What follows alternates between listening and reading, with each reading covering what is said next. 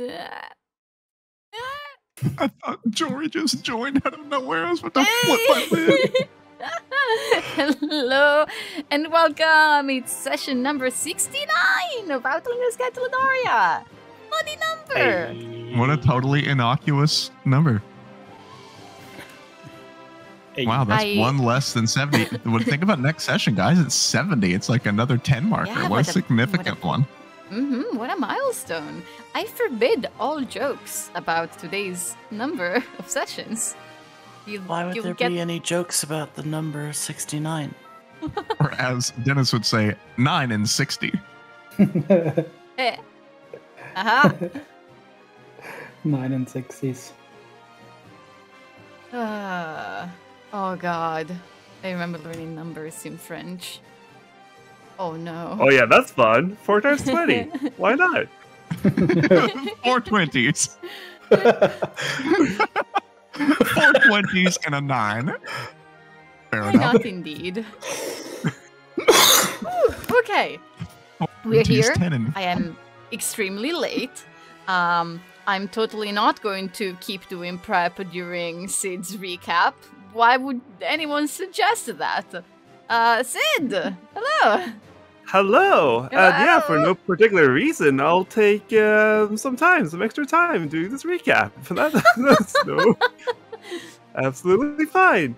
And for this time around, we're going to have the fantastic recap of plain text.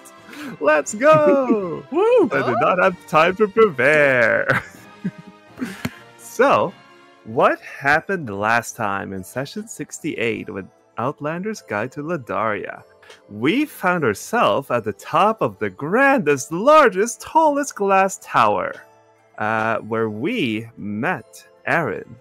And upon entering the living space, gosh, I'm completely blanking. High up on the tower, anyway. We discover Jamiel's wooden staff. It's just leaning against the wall. No big deal. And no one makes a big deal out of it. Just, Pip grabs onto it and no one pays attention, and that's fine. We got it now.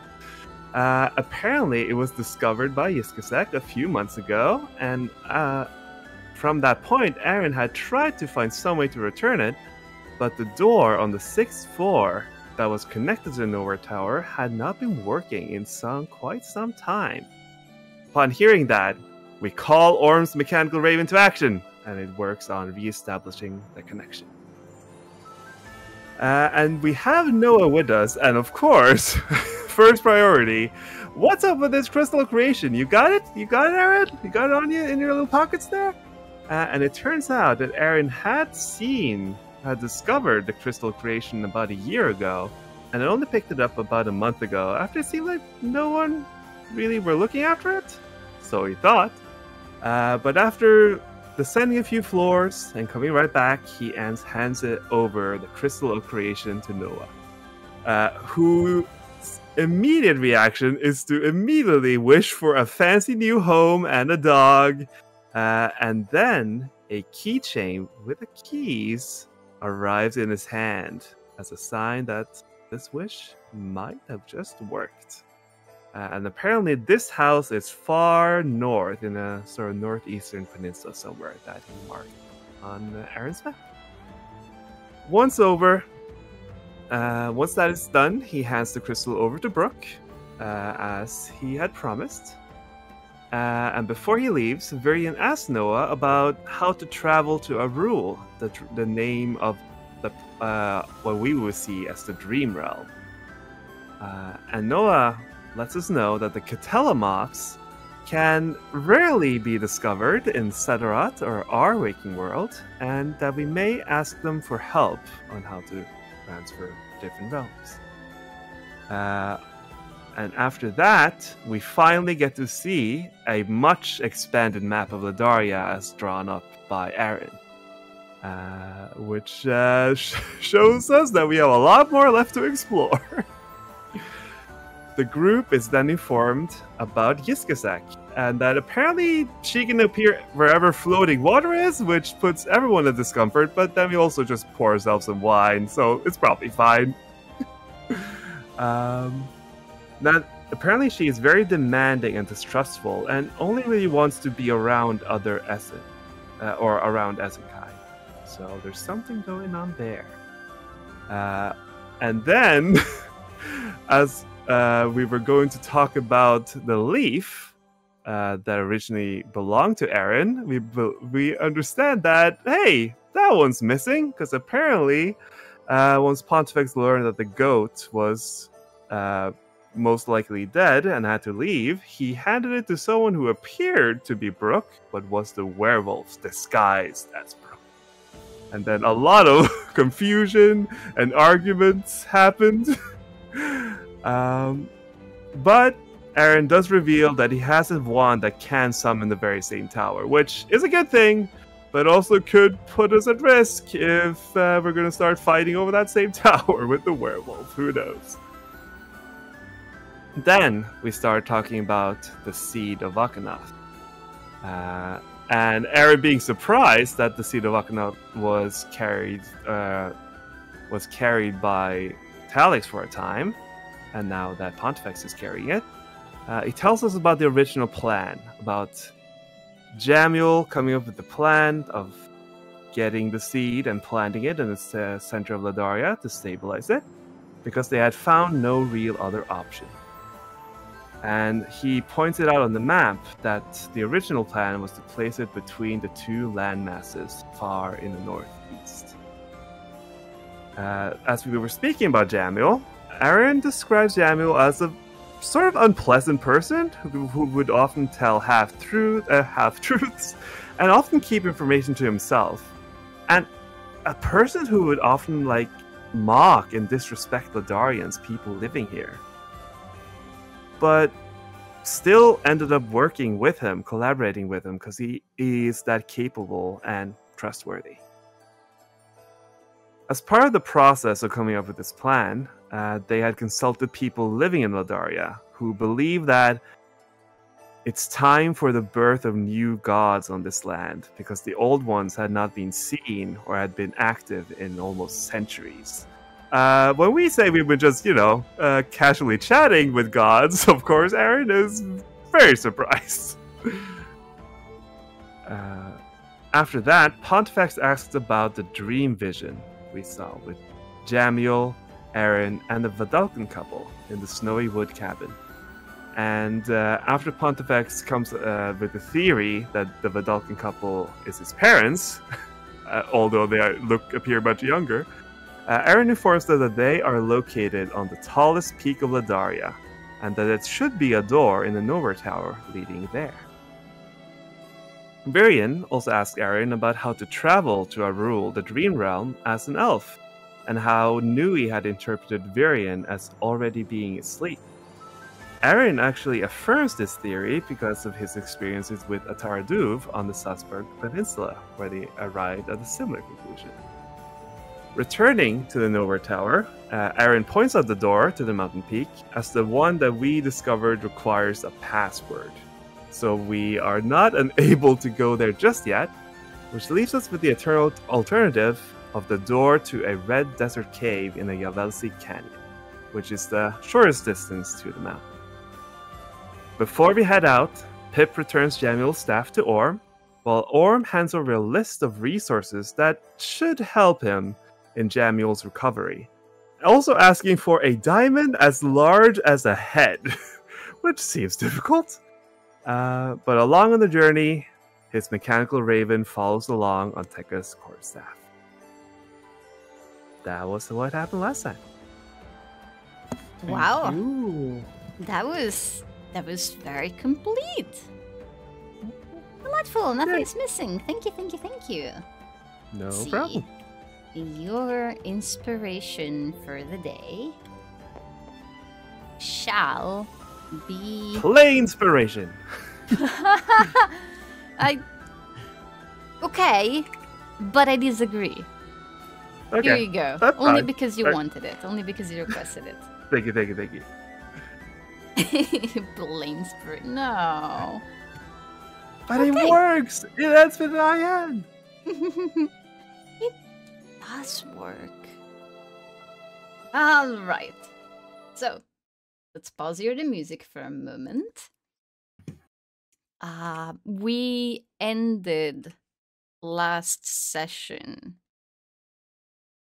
with you guys traveling through the door leading to the canyon. And you're currently standing at the edge of the cave that is on the side of the cliff that leads into the little space where the door actually is. And so just directly ahead of you stretches out this view, and Arin stands there for just a few seconds, kind of taking it in. You can feel just the deep shift in temperature. It's very hot here, especially compared to where you were before. And you can, some of you are already taking off the outermost layer of your outfit. Arin's gaze just goes slowly from left to right, and he seems almost about ready to go, but then his eyes shift down towards Pip. He looks at him for just a few seconds, and then he says, "Where's the staff?" Pip points back to the door they just came through. Arin again pauses for a few seconds, and then gives a slight shrug and says, "That's fine." And then he begins to walk. Tekka, Yes. can I look at that list? I know a thing or two about lists. You bring up a good point. Here. Yep, I can't read this. So, this list is shorter compared to most of the lists that Pip's granny has provided him. There's only 3 items. The first one, which 3. Pip was there for, is a very large diamond. Uh-huh. The second one, the word that is written there is Frarian. What is that? Which, and followed by Orm writing that he needs at least 1 ingot. And then the third item is estrite, which, again, there is a note that says at least 2 ingots. All right. Okay. Tekka, Yes. I know what one of these things is. Could it be the diamond? Yeah. Good. You knew what that is too. Could we just like make these things with a gem? Hmm. Do we have to know what it is? That is an excellent question. We can certainly try it. How much? What are we using this a piece of creation to make? What? Oh, Professor, I didn't think you could hear very well. Oh, what? Never mind, I'm way over here. My mistake. With all the explosions that you make, not because you're old. Oh, it's because I don't have traditional eardrums like you. Do you hear through your skin too? Yes. That sounds horrible. I hear through the vibrations in the water in my skin.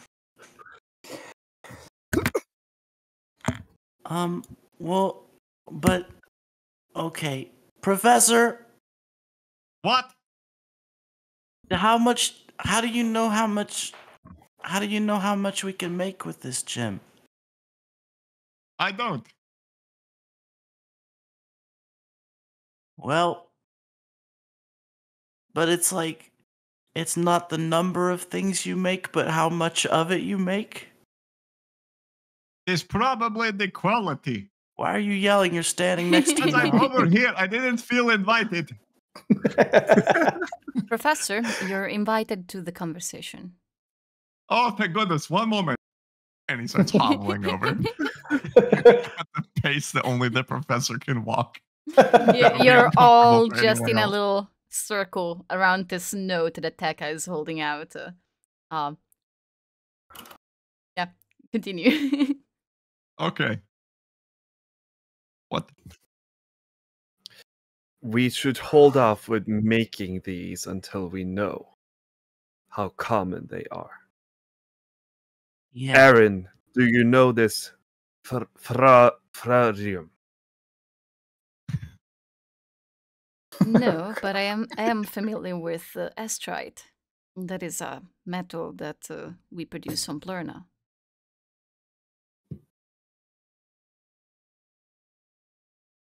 How much of it is here on Ledaria? That I don't know. What is it used for? I'm afraid you're asking the wrong person. I'm not much of an inventor. Orm wouldn't know. Oh well, we're far away from him now.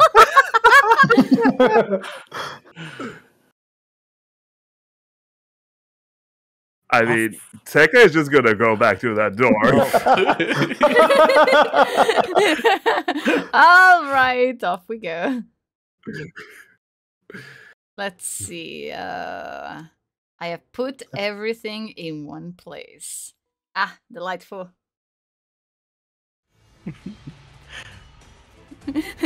You have been gone for approximately 2 minutes. Get the list, walk away, read it. What's this? Go back.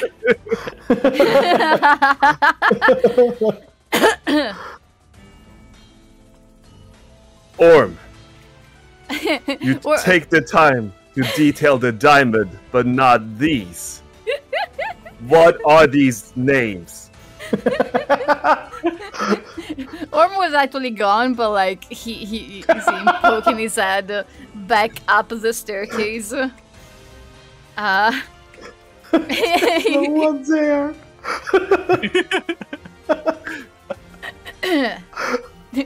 He just what? Sorry, I thought you were gone. What do you need? Why would you not take the time to explain what these names mean? Oh, shampoo all over his beard. You know what? Yes, it looked like he was like just about to go wash his beard. Yep, that's. Yeah, he has a towel over his head. He's shirtless as well. Nice. This is the session. Yeah, you can see the exact part where his mechanical arm ends and where his actual normal shoulder begins. Where's the shirtless mini I'm supposed to be seeing? If you donate $7.50, I'll make it. You know what? I just might do that. No, please. Shirtless sexy Orm in a towel mini. I like my D&D without microtransactions. Sexy NPC costumes. You have to pay for the sexy towel DLC. Okay, so, Orm is like catching up to what you guys are like trying to, why you came back, and he says, "You want me to elaborate on what these are and what they're for?" What are these? Where can we find them? Okay, so they're both metals. Specifically, Frarium is unique to Ledaria, while astrite can be found on both continents. And now you see, like, a bit of a spark in his eyes. You actually haven't. Most of your interactions with Hinhart have been either tense when you first met him and he thought of you as enemies, or just brief, limited to what you really needed. But at this moment, you touch upon his passion. And so he begins to explain. Estrite, it's this silvery white metal. It shimmers and it's almost like liquid mercury in terms of color. It's smooth, unblemished, very reflective. The main property is its exceptional durability. Its incredible strength as well. It is several times tougher than steel. Orb! Where is it found? Is it deep underground, on the surface? Deep underground. Both of them. Okay. I In cannot say mountains? if you'd have... yes. You might have some luck seeking refined ingots in established settlements, but you could also, if you felt like it, you could also mine ore, and I'll be able to refine it on my own.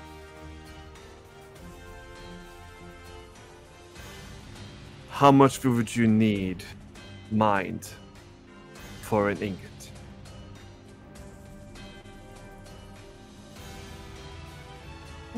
This is me thinking. I have no idea. You can hand wave the He answer. gives you an just amount. Like, yeah, whatever amount it is, that's fine. Okay.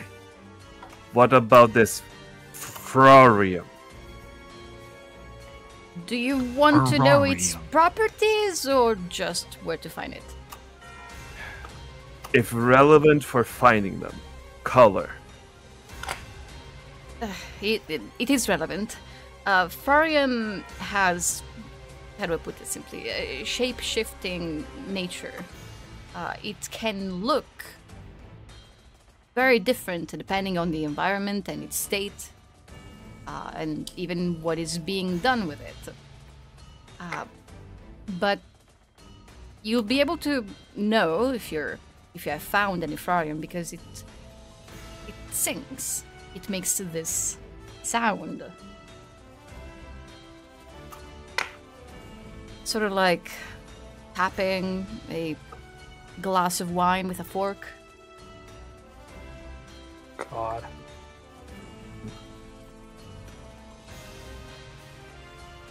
I see. This is also underground in mountains. And if you were to find a mine that contains it, you'd be able to tell from the sound right away.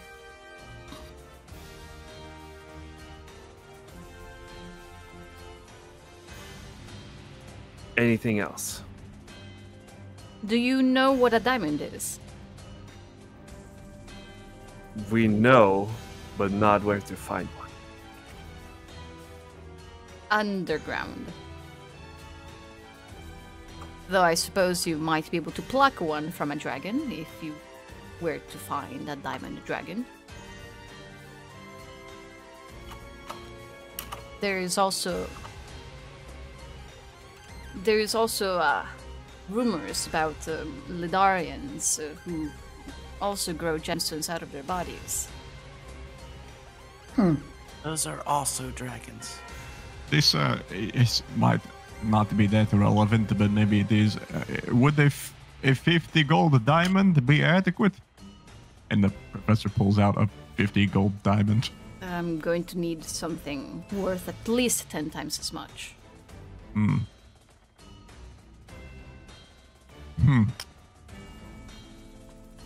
Is this is for a spell? Oh, no, it is for machinery. I see. It is hard to draw a line between the two for me, but okay. I suppose there is a spark of magic in all of my creations.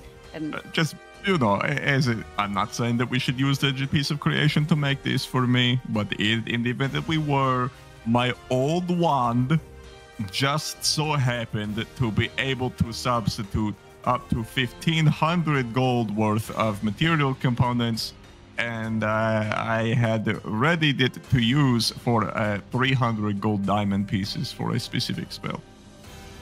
I understood half of what you said without context, but it is not for a spell. What could it be? No. Aaron, I really need you on this one, friend. I need your vouch to get my wand back. We are leaving now. Thanks, Storm. Right. Let's go, Professor. Nothing I said was incorrect. Let's go. Yeah. Tell us more about your wand on the way. Okay. He does.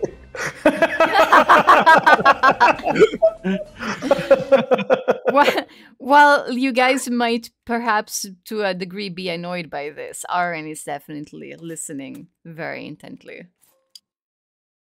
The story of the wand and everything you can do. Okay. If you give me an hour, I can make some horses. Otherwise, we might just want to sleep. Aaron, as Aaron begins to lead you, he points at the cliff face, upward from where you are, and he says, "There's no way that horses can climb up there. We'll have to rely on our own hands and feet." We have to get up there? All the way to the top. I can get us up there. I also can get us up there. Oh, well, all right then. Jeez. This way? Yeah. And he just starts to walk. Friends.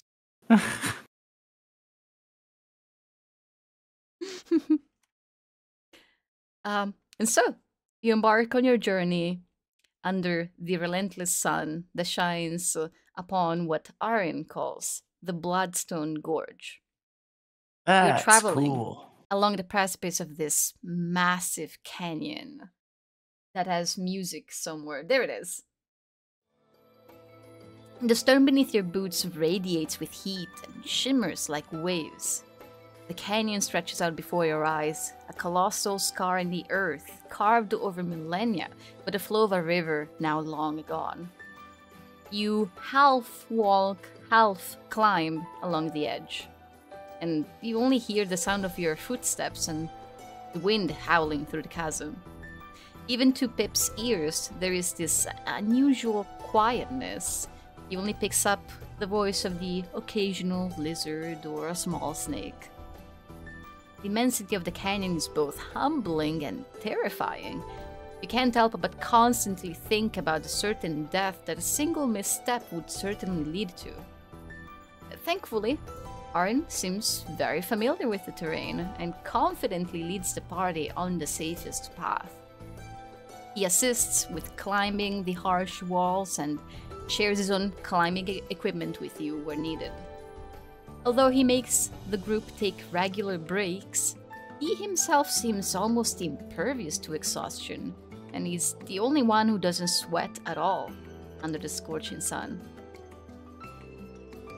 Pip, usually you're ever vigilant to the presence of plants of any kind that you might be able to put to some kind of use later, but there is just no vegetation in this section of the canyon whatsoever.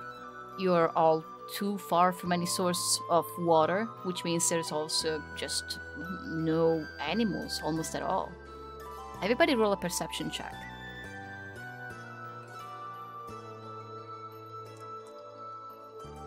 I'm gonna toss one in for Virion as well. Whose perception is...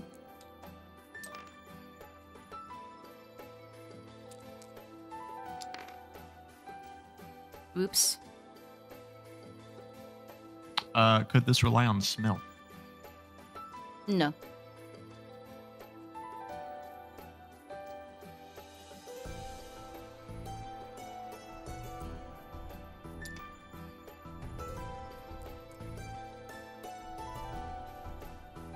Did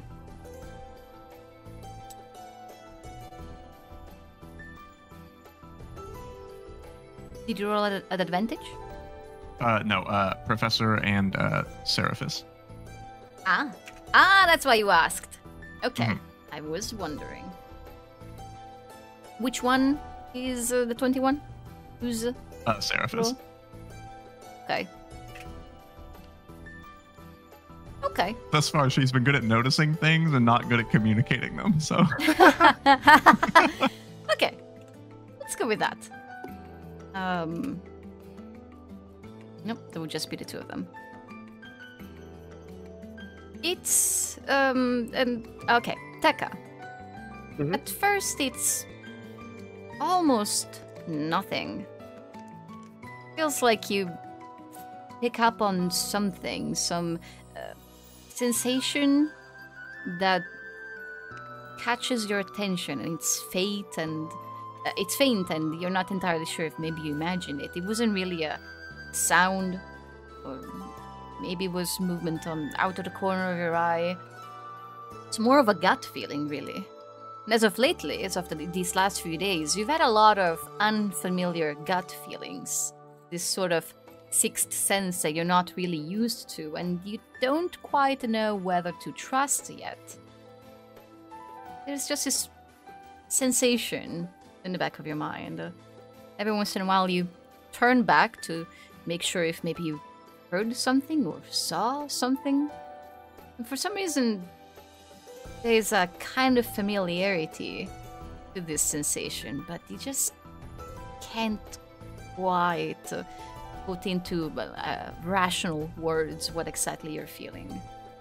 It just makes you feel a bit, it's this feeling of being uneasy. Something is off?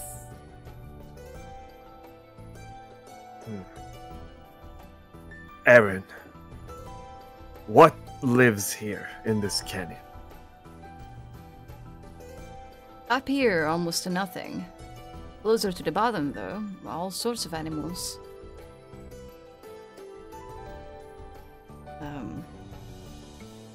The Avelsi are the Ledarians who mainly live here, and they have lots of cattle. Outside of them, you can expect all kinds of goats. There's wolves if you head further to the south. This is more than mere animal. Something is curious about our group. Why do you say that? I can't place it. Something will come.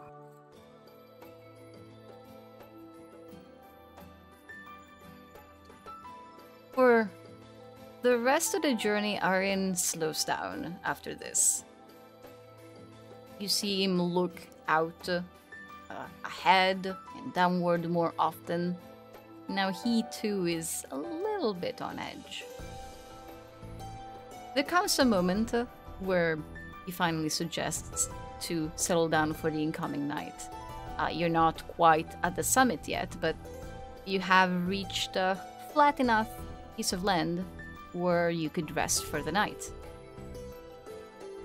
Arn spreads out the map of Ledaria before you, and he takes a brief look, and he seems satisfied with the progress, and he seems to be planning out where to go.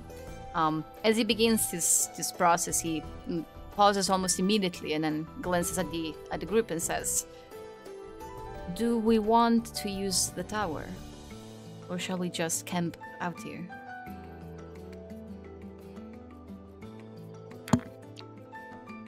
I think that maybe it would be pertinent to do a normal camp, and if we are at full power, so to speak, then maybe we deal with this tower before pressing too much further. Say do it sooner rather than later is for the best, and I would rather us be ready to deal with whatever monster it is then not. You know. Very well. Let me know whenever you wish for me to summon it, and I shall. He goes back to consulting his map. The rest of you set up camp, and eventually he also puts up his own tent.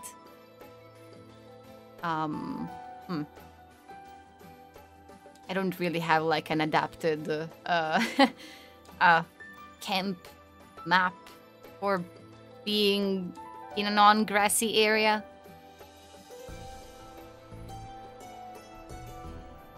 Yes. It's perfect. Aha. Our camp's surrounded by flames.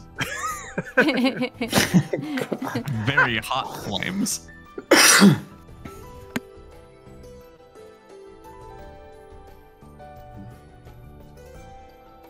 Very hot, deadly flames. It's a dead tree. Oh, Yes. I see. Dead tree.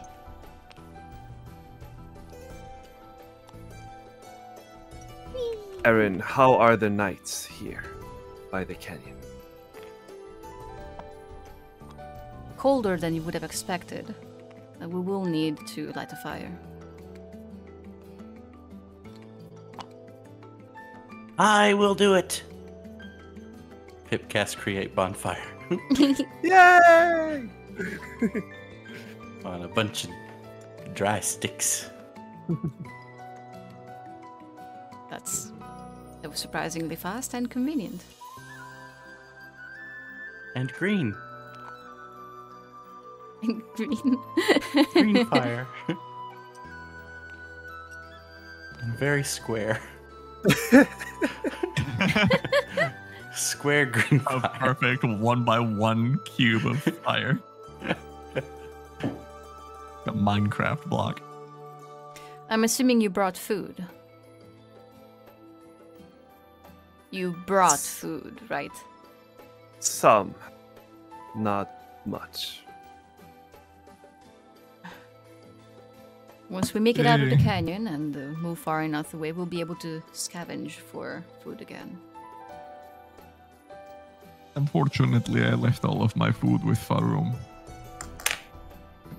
With, My horse. I think you guys actually settled on like heading back for them before leaving. Oh, Like we talked about it as the session ended, I think. and by that I mean I proceeded to take them off of Farum. But bringing them up the cliffs would have been very difficult. So We leave them with if you Tin want, if you want, you can either leave them with Tin Heart, or you can tell me the method by which you would have been able to bring the horses with you. Let's just leave them. Okay. They'll be so much safer. Yeah, But you and could we have are taken able the food to- from the saddlebags, and then left the horses with Tin Heart, who is like unhappy about it. Being stuck with having to take care of your animals. Don't care, didn't ask. Goodbye. Anyways, yes, I have my fish food. Don't care, didn't ask, goodbye. Watch my horse. How many days will this take us again? Travel? Till we get out of To the canyon? Head to the mountain, or just out of the canyon? Out of the canyon. Another day, maybe two. We'll That was reach the, because I the have 4 top days tomorrow, more. but will be a while before we reach any vegetation.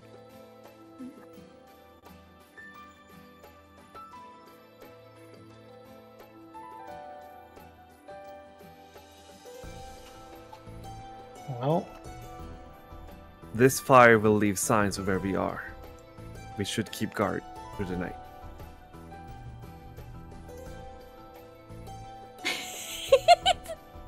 Sorry, that's not a meme.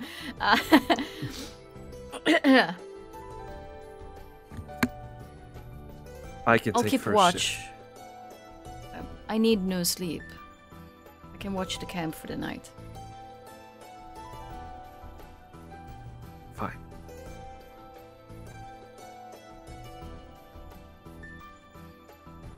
Here is the plan.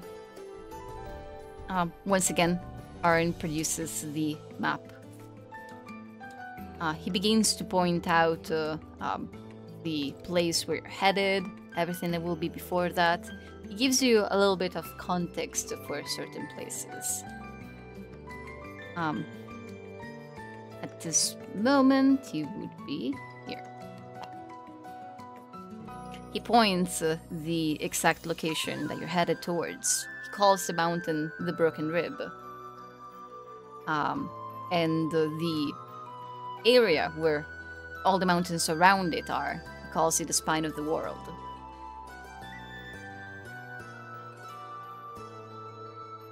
He estimates that it will take about 3 weeks of travel to get there, perhaps just a little bit less. Assuming that nothing happens that interrupts your journey for any reason.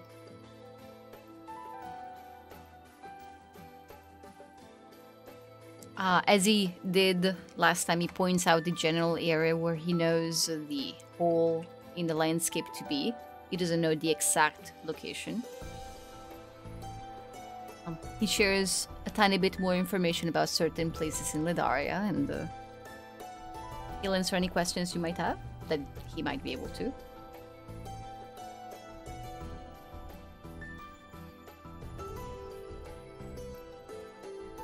In a moment of calm, he glances up at Pontifex, then at the rest of you, and seems to have something on his mind that he doesn't quite say, at least for a minute, until he does finally speak up, and he says,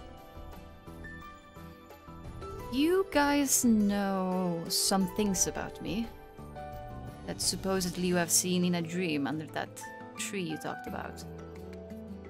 How much do you know about the things I have experienced on Ledaria?"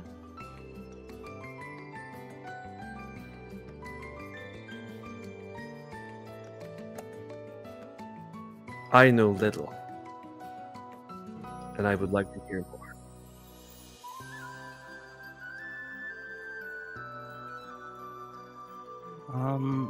I think we just know that you traveled all over the place with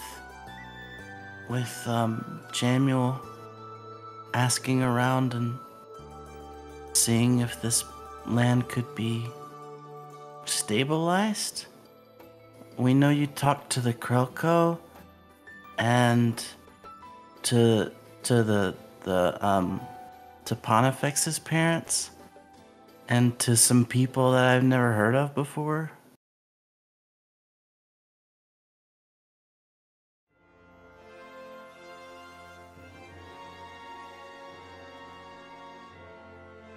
Arin crosses his arms. Something is very clearly on his mind, not in a way that he's attempting to hide. It's almost like he wants you to notice that there is something he wants to talk about. He sighs. It seems that your answer wasn't quite what he was hoping to hear, and says, "That is a little inconvenient. As we travel together, something will become apparent rather soon, I expect. And when it does, I will be unable to provide an explanation."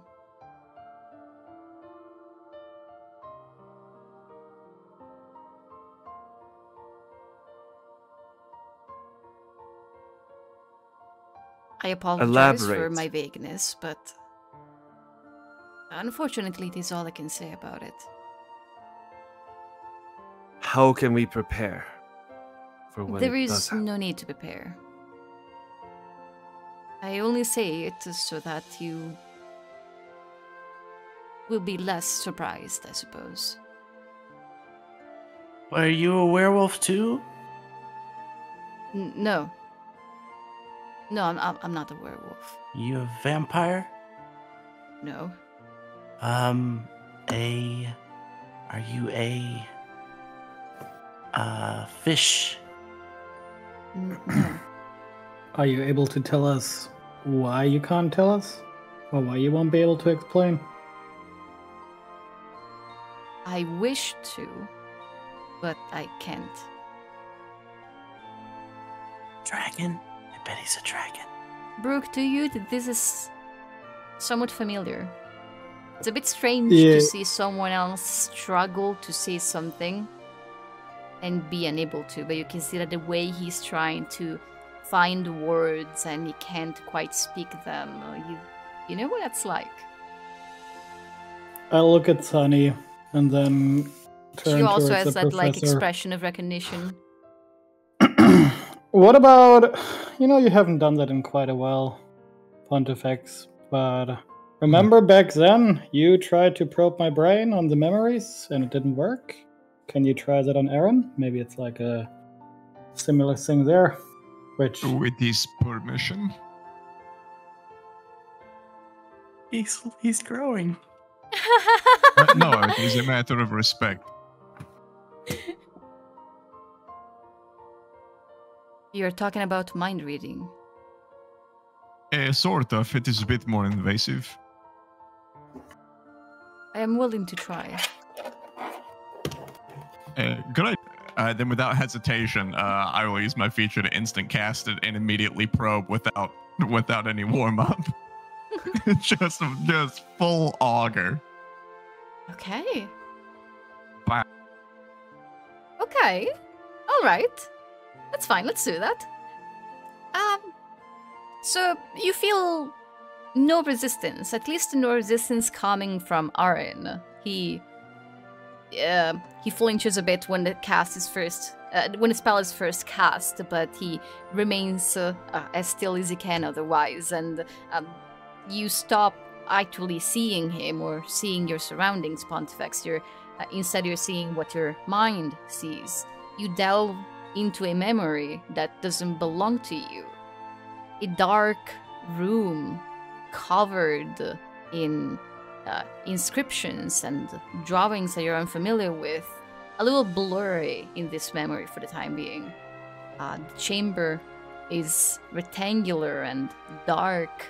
There is just one source of light that your hand, Aaron's hand, is holding.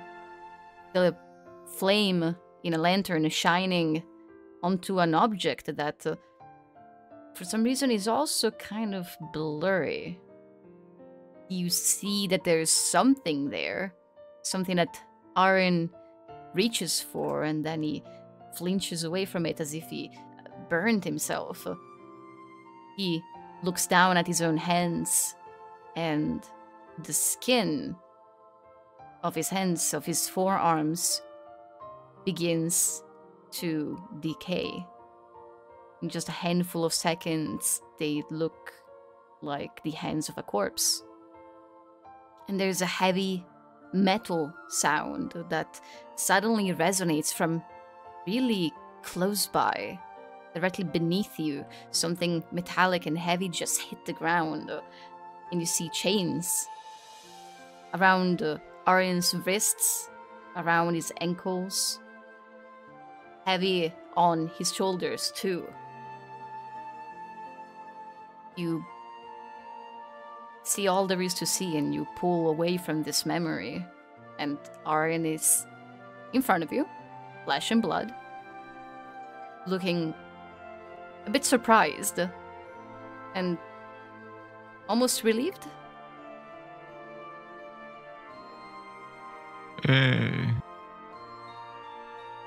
It is a bit confusing and sort of difficult to interpret, but you are something between a corpse and a machine? What? Huh? Huh? Huh? Huh? Huh? That's what you sound like. Aaron looks like he wants to answer, but can't.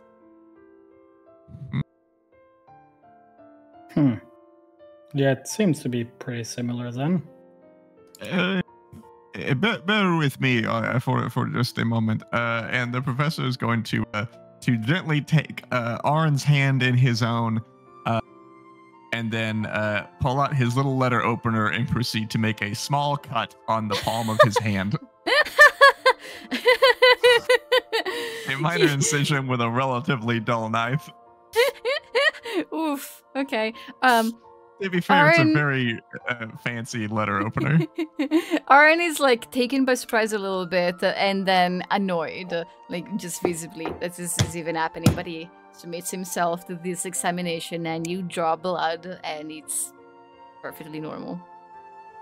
Then I would like to pull Pontifex will pull his wand, the multi-purpose wand, and I would like to try to cast mending on his hand. You spend a minute just moving in circles the tip of the wand upon his skin around the cut you have just made. Arin, a bit frustratingly, is like looking over at the others, but allowing this to happen, and you are unable to mend the wound you have just inflicted. Father could... No, that's a different spell. A repairer or something. It's not working. Okay, so not the machine. So sort of a corpse. Undead of some sort. Something in between. That is what I gathered, and you not being able to immediately refute it is a little bit telling. If you have seen what I have experienced, perhaps it would be helpful to describe it to the others, as I cannot. His limbs were melting off, and then when he came to, he was bound at the wrists in chains, and there was this sound of heavy metal and machinery, I believe. But the main thing, I sort of focused on his limbs melting off, decaying, and then sort of in my moment of shock, I came back into it with the chains. I was fully convinced he was a zombie, but then it just kept going. Is zombie a term? Do we know this word? Is this a thing? Yes, it is. Okay. Yeah, it's not a zombie movie, you can say the Z word. Oh, I see. It's not a zombie movie yet. Like how gods are chained? He's a god. Whoa. Yeah, I figured it out. I was about to mock you, but the gods are chained? It sort of makes sense. Oh no, and he can talk about mind. It, so yeah, it rules that out. A good attempt though. You had me for a moment. No, tell me more about Anyone could do it. And let's focus on the zombie bit. Are you good? Yeah, is it rerollable? Are you okay? I am good for now. For now, do you need to like feast on the flesh of the living every blue moon or something? Not quite. Vampire it is. Wow, Pip, you're really hitting some home runs. Is baseball a thing? God. Is a home run also a term that we Let's go to sleep. Let's all go to sleep with the vampire here. It is my favorite scene. Wait. No, is there a way you can get rid of this, or is this... I have found no solution yet, not permanent ones. Is it like a curse? Could you stick out your tongue?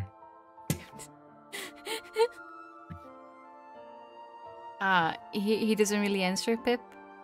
And he sticks out his tongue. It's a normal... Professor is going to crassly grab his tongue, with like pinch his tongue between his fingers and fully examine the tongue looking for the tattoo. There is no tattoo upon his tongue. Not a werewolf. Can you see yourself in a mirror? Uh-huh. Not a vampire. The professor will let go. After an annoying amount of time. Professor Hey, well- Pontifex, in some ways yes. you have changed, and in others you have not. Right. In my short time with these people in this strange place, I have found that taking the indirect approach that I used to resulted in me taking 30 years to graduate from the Scrivener's College and acquire my second level of wizard. And since then, I have accumulated 5 of them over the span of a few months. So I no longer care about being delicate. I find the direct approach is usually the quickest. You thought I was crass before? Oh boy.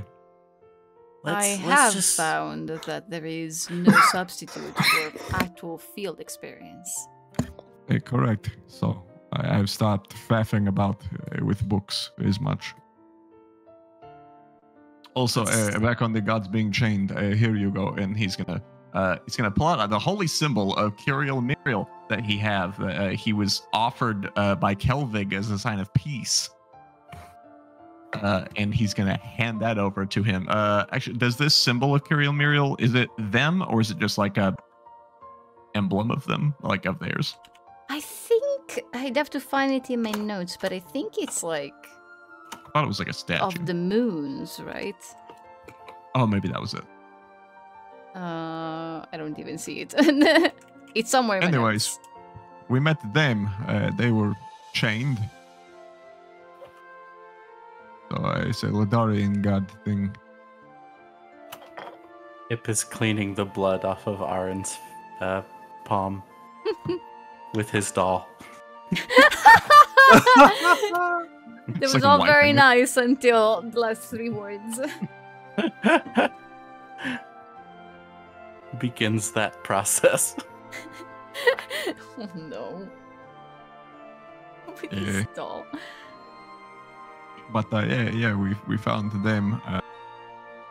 They were chained and they did some things. We found another Ledarian one that was also chained, I believe. The lady of the land or some such. Have you ever encountered any other chained creatures? Was Cloudfallen chained? It was. I did, and he will then also pull out the Cloudfallen's black gemstone and hand that over. Oh yeah. You fill him in on like your encounter with Cloudfallen? Yeah, and he will tell him all about it. Specifically emphasizing the word undead dragon, a zombie of a corpse of a decaying dragon, and really hammer home that he thinks he's a zombie. He's just like you, for real, for real. As I explored Ledaria and learned more about the cultures of its people, I found that the majority of them are very distinct people with their own beliefs that vary vastly from group to group. But few things are somewhat universal knowledge or beliefs, such as the existence of the old gods, the events that led to Ledaria being separated, and a few other things. One of them is the belief that anything that lives beyond death can be recognized by their chains. Whoa.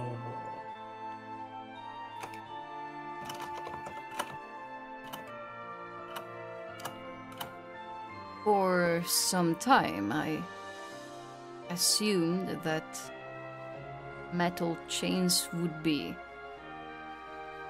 attached to corpses as, I don't know, to show that they are no longer living, but there is no such thing. anything that rises back, sort of like they just developed them.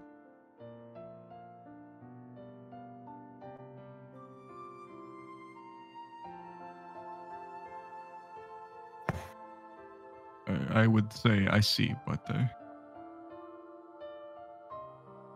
not really.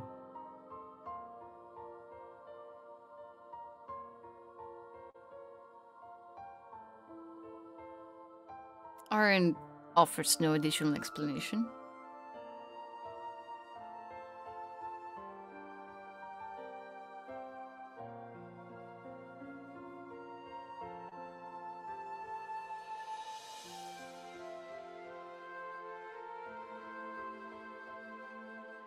It's time that you rest.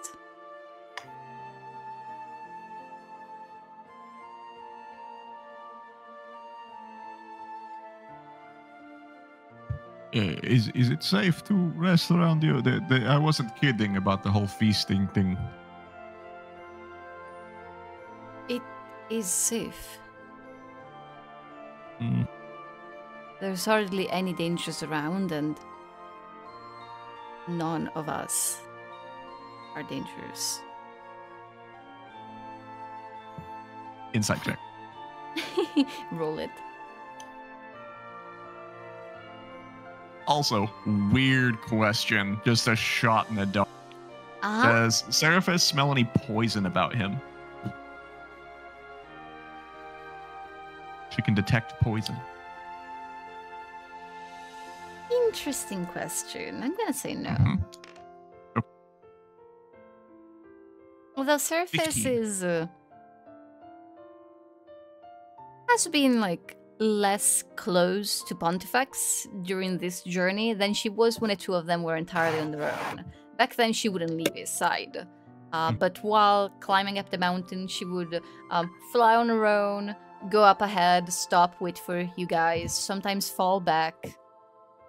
She seemed just kind of distracted.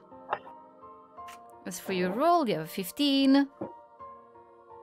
It feels like Aaron's answer was using a particular set of words that were slightly indirect, not in an attempt to deceive, but in an attempt to actually be able to provide an answer. I see. I told my god says it's safe.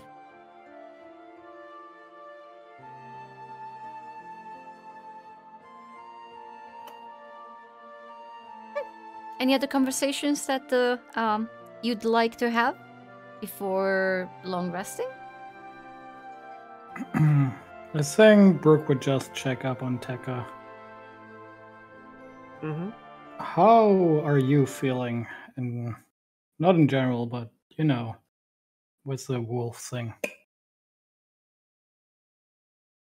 I can feel myself changing.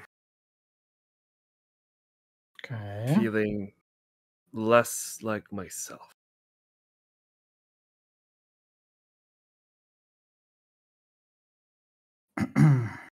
There will come a point where I will need you to act. You understand that? I mean, of course. That's the least we can do. At least hold you back.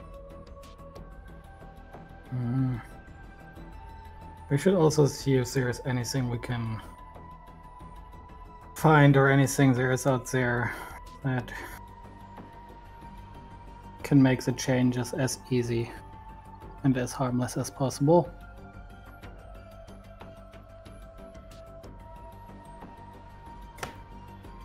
The contract I signed seemed strict. Seems I have not much say. But you and everyone else here, you have the will to act whenever you can, but I cannot. Brooke, I will ask something important of you. Okay. When I lose myself, I do not know what I will do. But I know I will not be Tekka then. I need you to take care of Ollie. He is fragile and I will not be certain what happens.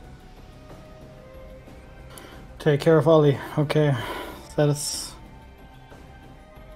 something we can definitely do. I need to write that down. It is not so simple. If you accept this, there is much more you need to do. Oh. I mean, of course, but I was more thinking like, if the whole turning thing happens and then you go back to normal. Isn't that how it works? Just protect Ollie for the time being. I have not turned. I cannot give you those answers. But something I know more than most is how pangolins are and act. They are timid creatures. They do not trust easily. Which is why now, starting now, every evening, I will need you to be available so that Ollie can be acquainted with you and learn to trust you. Yeah, that's... Of course. I'm pretty sure if you ask Pip, he would be excited to get Ollie acquainted to him as well. But yeah, of course, I'll do it.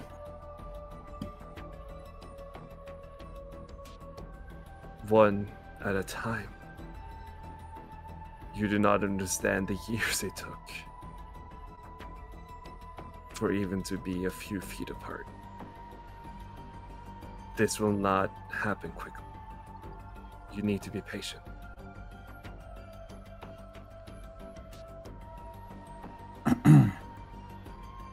Dennis, I'm not sure if you already told us this, but I'm gonna ask anyways. How did you find Ollie? There was a time I was on my own for a while.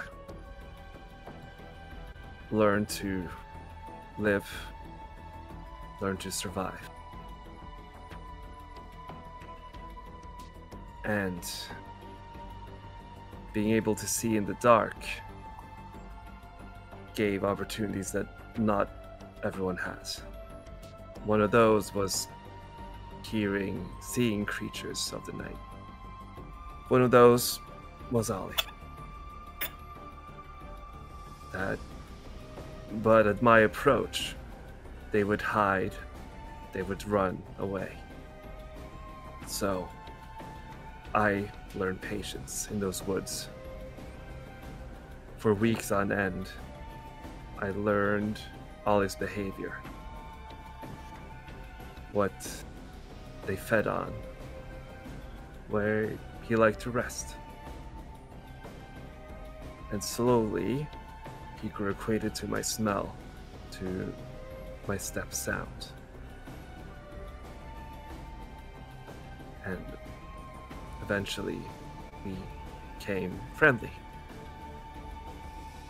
And would follow me along on our travels. And now I cannot leave him. He is always by my side.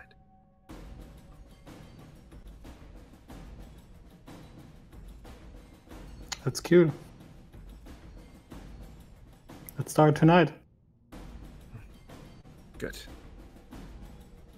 Do not be discouraged. I have been many times before. And yeah, I think we take about an hour just to Brooke is probably holding some ant eggs in his hand, trying to call him over. But either Ollie is just very disinterested or he's just actively walking away from Brooke. All of you seeing Brooke crouched over. Ollie! What if you give me an animal handling check? Ooh. This is the time. What's the Funsies. pangolin version of pss, pss, pss, pss, pss? From the documentary I watched, I don't think there's a call you make. You just wiggle.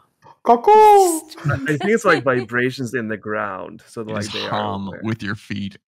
Because like their sight is very limited, so I think it's a lot of it is like vibrations. Is how they understand around. Yeah. As Tekka warned Brooke, this obviously will take some time. He spent like an hour just trying to coerce Ollie to come close, and all you achieve, which is really all you needed to do, was just getting the pangolin to see that you're with Tekka, and the two of you are interacting together, and that you provide you're not dangerous, but for the time being, you haven't managed to get too close to him.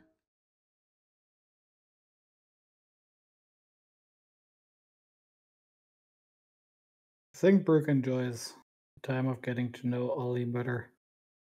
So whenever he feels like he's getting close but then failing, he probably starts laughing.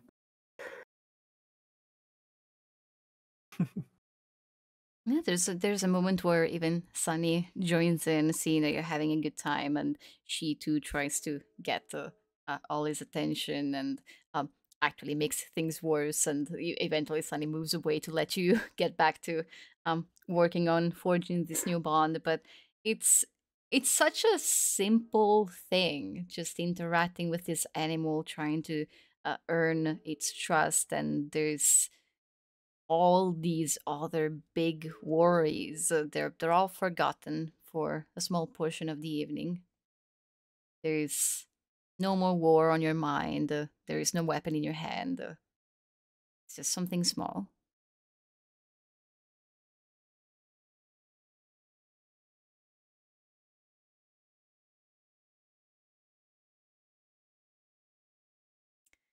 Think we're ready to long rest? Mm-hmm. Yeah, Pip just looks at his doll in the form of Aaron Moore. And Okay. and just starts, sort of poking it with some small needles. And I'd like to know his resistances, vulnerabilities, immunities, and his greatest phobia. Oh god. It's gonna be decaying. Okay. So run it by me one more time. Slowly. Yeah. Resistances? Okay. None. Vulnerabilities? Radiant damage. Uh-oh. Uh-huh. Immunities? Necrotic damage. And sleep. Yeah. He's Nailed dead. It. And his greatest phobia? Salt. Crucifix. Holy water.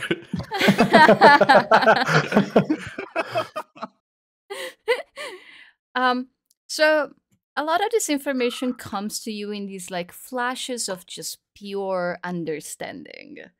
You wouldn't really have the words for it, like the concept even of what radiant and necrotic damage even means. It's oh, oops, also immune to poison. Sorry, I skipped that one. Obviously, because a corpse. The concept of what those things are, it's more of this like idea that if you were to like sit down and explain to the professor these things, you wouldn't, maybe he'd have the words for it, but you don't. But it's this deep understanding that you still manage to grasp. But when it comes down to his fears, it's more of a visual thing. It's more of a mental image that you're presented with. You see a coastline, a landscape that you are unfamiliar with. You have never seen this particular stretch of land.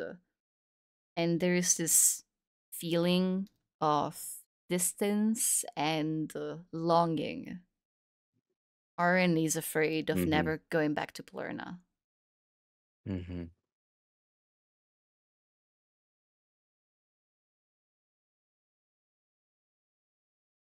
Okay. With that, Pip just wishes for sweet dreams and goes to bed. To the doll? The sweet release of undeath. Yeah.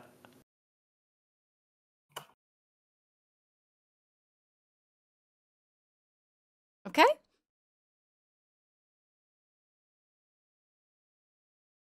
Before you all click the long rest button.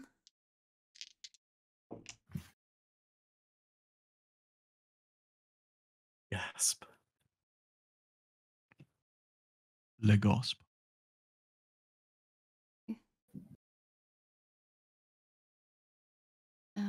Everybody. Oh, okay. Some things have changed. That's fine. Good. You may press that long rest button. You made it. Woo! Hey. Woo.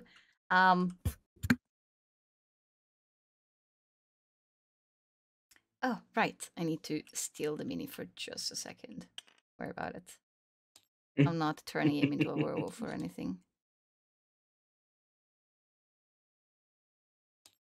A ghoul. Okay. Yeah. Just making sure that I was fine. Wait, no. Is this fine?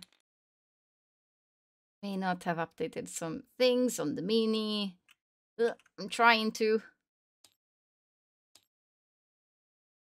Is that correct?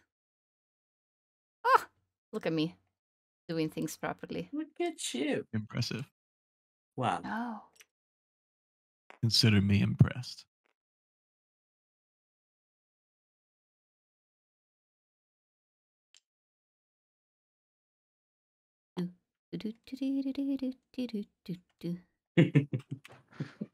I'm getting ill.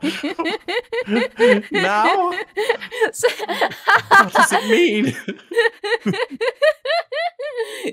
Listen.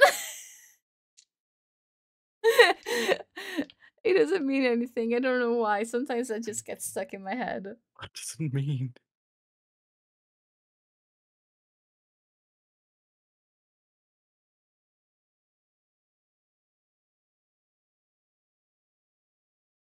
Okay. What do I do with this? Oh, thanks for the reminder, Austin.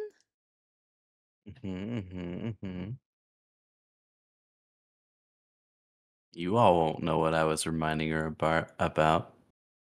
It's a secret. What do I do with this? Okay, YOLO. I know what I'm doing this session, totally.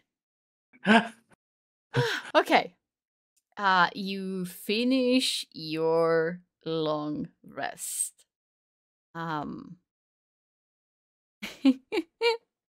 Okay. So there is no tree in this particular campsite, of course. So just where does Pip sleep in the absence of a tree? It's difficult, but he would like to be among rocks. Okay. Some crap. Just You can be so you guys are like on this patch of more even terrain. But you are still like climbing up the side of the cliff. So there's plenty more rock directly above and below. So Pip could like scale like 15 feet up compared to everybody else, or maybe more like 20. And be still within view of them and just sleep on like this kind of thin stretch of stone that wouldn't be the safest. Like if he rolled over a couple of times he would fall down. But Pips decides that he likes the height and he likes the color of the stone here, where it's so smooth, it's almost reflective, it's very pretty, and it's just very deep red that is speckled with black. So up there, kind of like a cat picking just a spot that's higher up from the surroundings. So that's where Pip sleeps until he's woken up by this sound that it's very faint, but it's also very close. A sound of scraping metal directly next to him. He looks over. Pip like turns on his other side, half asleep, not quite sure if he actually heard something. Echoes of a dream kind of fading. He feels like he was dreaming about something pleasant.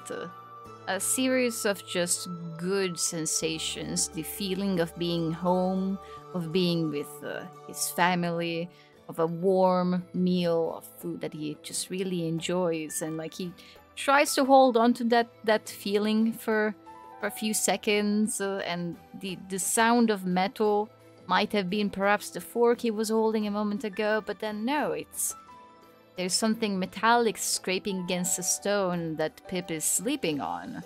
And as he opens his eyes wide, he's face to face with a bird.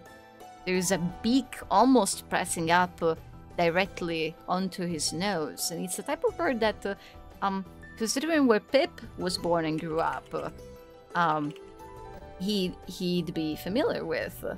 The beak is not only very long, but also very tall, very spacious. The bird is for the most part white with a few black feathers at the end of its wings, and it's pretty big as far as birds go, though nowhere near the size of Glimmer. This is a pelican. It's a pelican with chains on its feet. Oh, a dead pelican? You stare at it for a few seconds, and then you start to notice these details that are off. The blank stare in the white eyes of the bird, feathers missing, an open injury on its lower belly that isn't really bleeding, it's just this greenish, unhealthy color.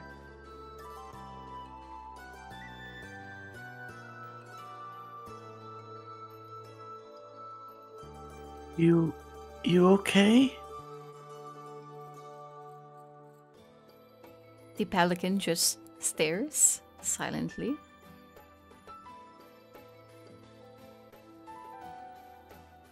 You're really far from home, aren't you? It hits you that this animal isn't really reacting to your words in the way that all the others do. Usually you can talk to animals and they talk back, but you feel like you're not being understood. You talking to this bird, it's like anyone else talking to birds, anyone who doesn't have your gift.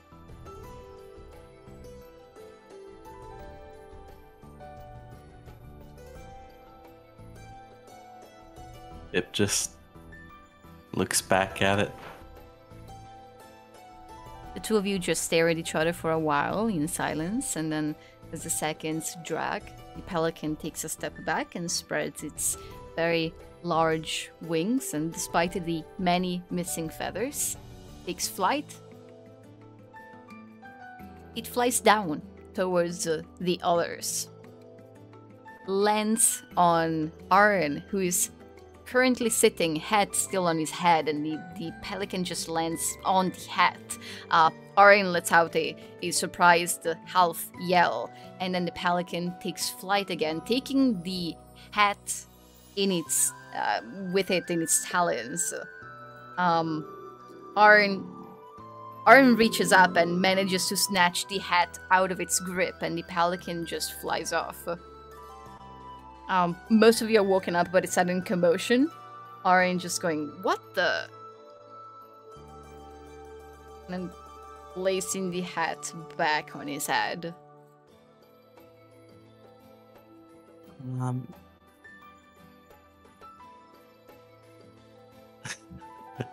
Yeah, Pip just nudges Squeak awake. What? What? And then Pip will immediately talk through Squeak. I don't know what's going on. There's just a dead pelican.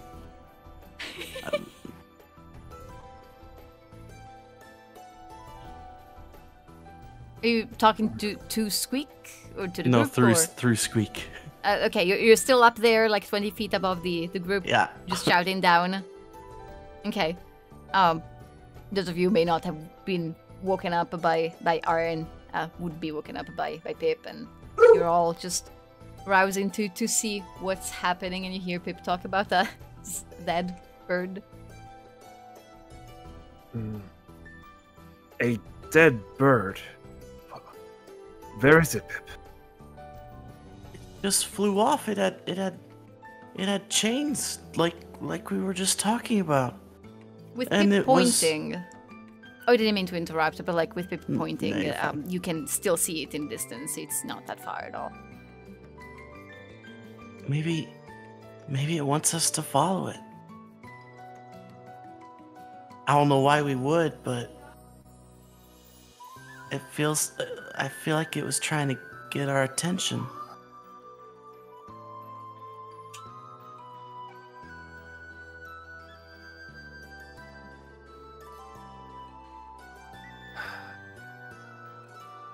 Where would it take us? Would we just be chained up like it? Aryan points in one direction and says, "That's where we need to climb." And then he points towards where the bird just went, and it's like the opposite side of the cliff. And so he says, heading that way wouldn't be as easy of a climb and might slow us down. But it's gotta mean something, right? You are not wrong, Pip. Do we have the food for a longer journey than we planned for? We'd still be heading upward. I doubt we'd lose more than a day. Fine. We are on the road anyway. We can investigate this. Are we sure? Because the last time we followed birds, we lost you, Tekka. Especially without properly knowing what we would get into. You're right. You're right. I shouldn't have said anything. No, you should speak up. Aaron, how well do you know this area? Are there Well any enough. dangers we should be aware of? I can tell you for a fact that we're nowhere near the sea. There should be no birds of this kind. But I know it well enough that if we were to take a different path, we would not get lost.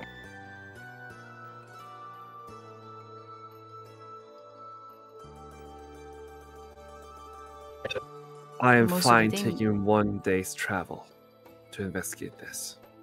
But if you lose sight of this bird, let me continue as planned. Maybe it's not a good idea. Well, the first time I heard a bird, we went to it and it was a hawk bear and we almost died. The second time we followed birds, we went into a bad place and we almost lost Tekka. If I take you all on another bird hunting journey and something else bad happens, I'm just done. I'm done. Why is I mean, Squeak to be- barking? Yeah. Stevie's like, I want to play too. What? I want to play. I want to be at the camp.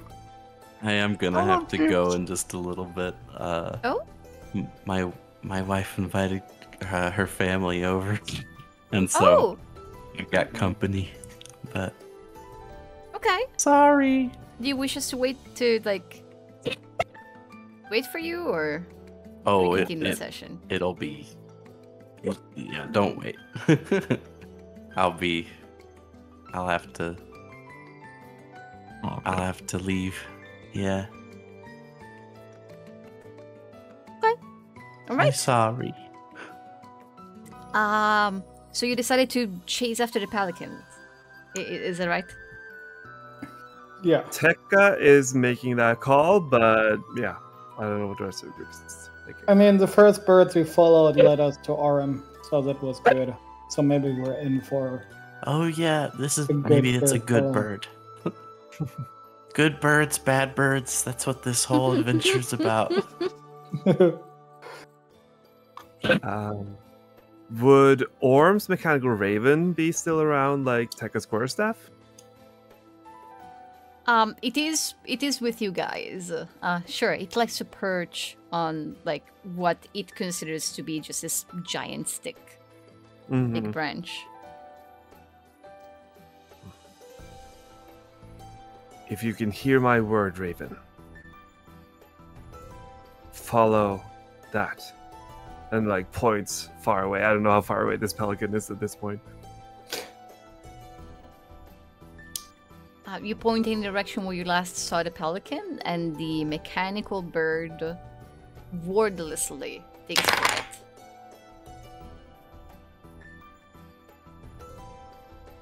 Quick, we will pack up our things. Aaron has already been on it.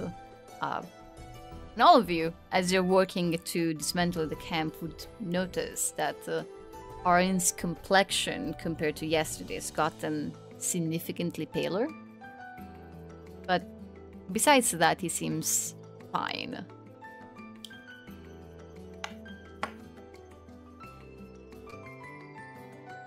Take back your minis. Oop. Bye, Austin. Bye-bye. See you next Adios. week.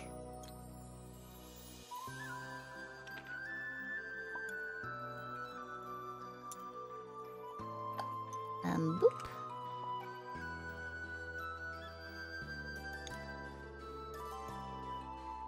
Okay.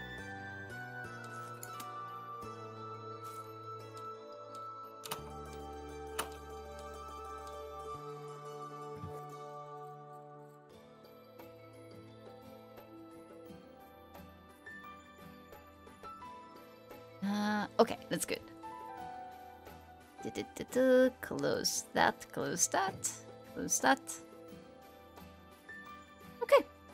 The climb today is harsher than it was yesterday. You're taking this other route that Aaron hadn't originally intended for you to follow, and it's definitely a more steep kind of climb. It's perhaps for some of you on your own it would have been too difficult, but with Arian's equipment and assistance, you can make it through. It's just slower, and it is tiring. Every once in a while, you spot the mechanical raven waiting for you, and then flying further up, and then waiting for you again. And although you have lost track of the pelican itself, you're at least able to follow the guidance of the raven, and Aaron is adjusting the path that you're taking up the cliff to actually get to it step by step.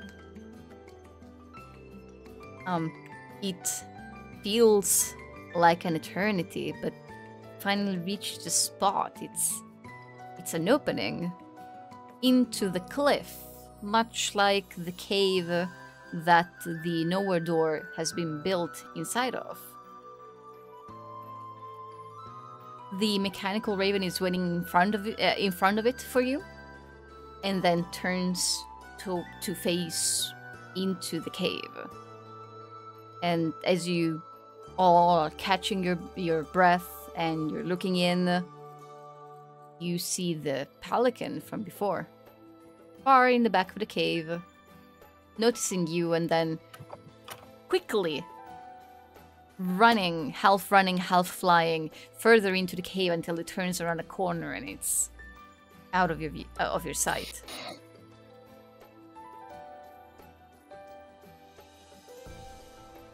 This could easily be a trap as well as an invitation. I will take the lead. Can I check before, or could I have seen if the pelican looks like stressed or relaxed? Or has like an evil smirk? Tell you what, make that another animal handling check. Yo, I'm trained now! Let's see if you can apply what you have learned. Oh, wow! Man. Okay. Nice. So entirely different species. But much like Ollie was not interested in you and a little bit shy. This is an animal who is surprised. And like the way it scuttled further into the cave, it seemed like it wasn't expecting you to be here. But like in terms of intentions, I mean, you spotted no evil grin. Aw, that's good. So it doesn't seem like it was planning anything. As I mentioned, like you being here seems to have taken it by surprise, actually. Huh. Alright. You want to take the lead? Just be a bit more careful. I will. Yeah, now this is... I don't know if you want me to roll stealth or something, because I think Tekka will try to be a little covert. Okay. As you begin to proceed ahead slowly on the tip of your toes, you make sure that you put away anything that's currently on you that might make any noise, and you free your hands, and you're watching where you're stepping. You hear behind you just a very, like, barely a whisper coming from Aryan. Not really words that you understand, words that you only know to be magical in nature and in some manner that is a bit beyond your understanding. Everything, including you, just gets even more quiet. So all of you can roll a stealth check, and Aryan has cast Pass Without Trace, which means that all of your checks have an extra +10. Holy shit, an extra +10? Yeah, to your stealth checks. Okay. Thank you, Aaron. What? You said +10? Casual numbers. Oh my god. Alright, well, don't worry. I'll bring us down to earth. Can't wait for you to roll a natural 16. Okay. Well, minus natural 3, 11. which means +7 at disadvantage. Wow. Whoa! Color me amazed. Let's go! And, and we're adding a 10 to that, so you have a 29? Oh no! Oh no! I did add 10. Oh no! Oh, okay. No, actually, yeah. I'm okay. I'm understanding. I rolled for Varian without adding the +10, so she has a 25. 19 currently, indeed, being the lowest. May I have one for Sunny as well? Sure. And that should be everybody. I don't need one from the Tressin. Wait, did you say that I'm rolling for Sunny, or you want to roll? You are. I'm also gonna toss in one for Pip.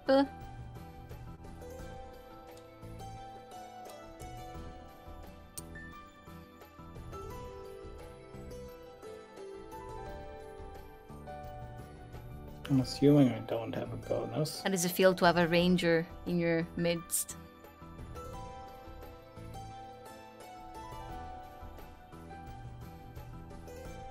It feels pretty good. I mean, I do like my... I wish I was a rogue.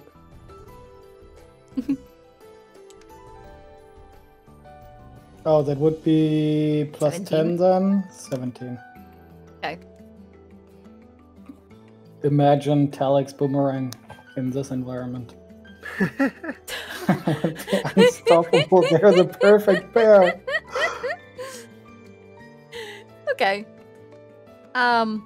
This means Sunny is the one who seems the most uncomfortable with proceeding quietly. She keeps like scraping her head against the top of the cave that is not particularly tall, and like, but despite that, and despite her just like actually flinching and going ow, ow.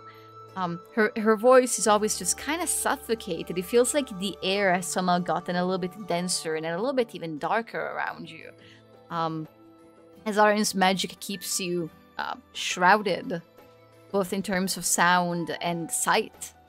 proceed a little bit further and you turn around the corner where you saw the pelican run. And this cave is a very just straightforward one. It doesn't have multiple branches. It just has one turn, and then it mainly goes into a slightly more open area with no other way out. And in here, it is almost entirely dark because of the turn that the cave takes. Hardly any light from outside manages to come through. So, Tekka, you have dark vision, right? Mm-hmm. Okay, with you. I think I have it too. No.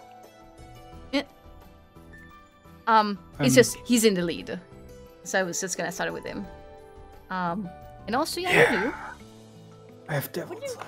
What did you get? Yeah. Oh, take also it's the devil's side. you! What? Mm-hmm. Okay, let me go through things real quick. Who doesn't have dark vision? Is it Pontifex? Yeah. Yeah, I don't. I'm assuming Sunny doesn't either then. Yeah, Pontifex and Sunny would be the... That's why... Wait, and those are the two lowest rolls. They keep bumping into walls. They're proceeding kind of blindly. Bumping into each other. Oh, sorry, Yeah. Brooke. No, it's me. My mistake, Brooke. Oh no, it's another woman. Oh yeah, sorry. Time to treat them like shit. My mistake.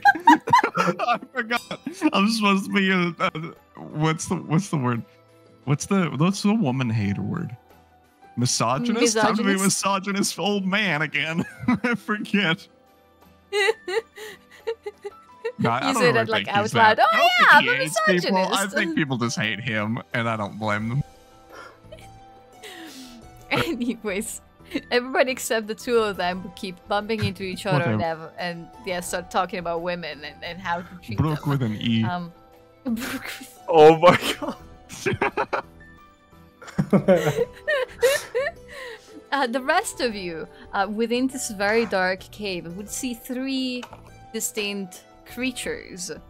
One is the pelican you have been chasing this whole time.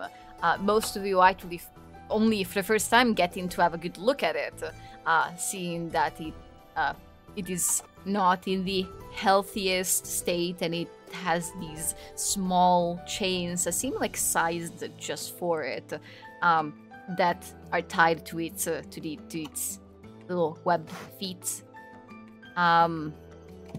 And the second animal you see is an unin, a wool dog whose wool is almost entirely gone. If it wasn't for the little, just whatever is left of it, he wouldn't even really have recognized it as what kind of animal it is. It looks odd, like the first time seeing a cat that doesn't have fur, and its skin is very loose. It's very saggy and is a natural, almost greenish color. It's entirely missing one eyeball, and you can just see inside of its head, where a lot of what should be in there is gone. Even like a part of the skull is missing. And the third creature you see in here is a child, a young girl, just sitting in the back of the cave in complete darkness, hugging her knees, hugging her legs with her chin resting on her knees, awake but seemingly like resting. She is wearing this very plain white shirt and white pants that reach to her knees. She I see you're freaking out. She appears to be an Itara. She's an Itara Va. She has, you can see the feathers that grow out of her forearms. That with her age, they're quite short. They're very short, stubby feathers. and a few that have just started to sprout on the sides of her forehead and directly behind her ears. Her hair is this very vibrant golden color. She, because of how quiet and near invisible you all are, you see her, you take in the view, and she hasn't really seemed to notice you. Her attention is currently on the pelican, who is kind of frantically just flapping its wings. The girl itself seems to be in good, normal health and doesn't have any chains on her own body.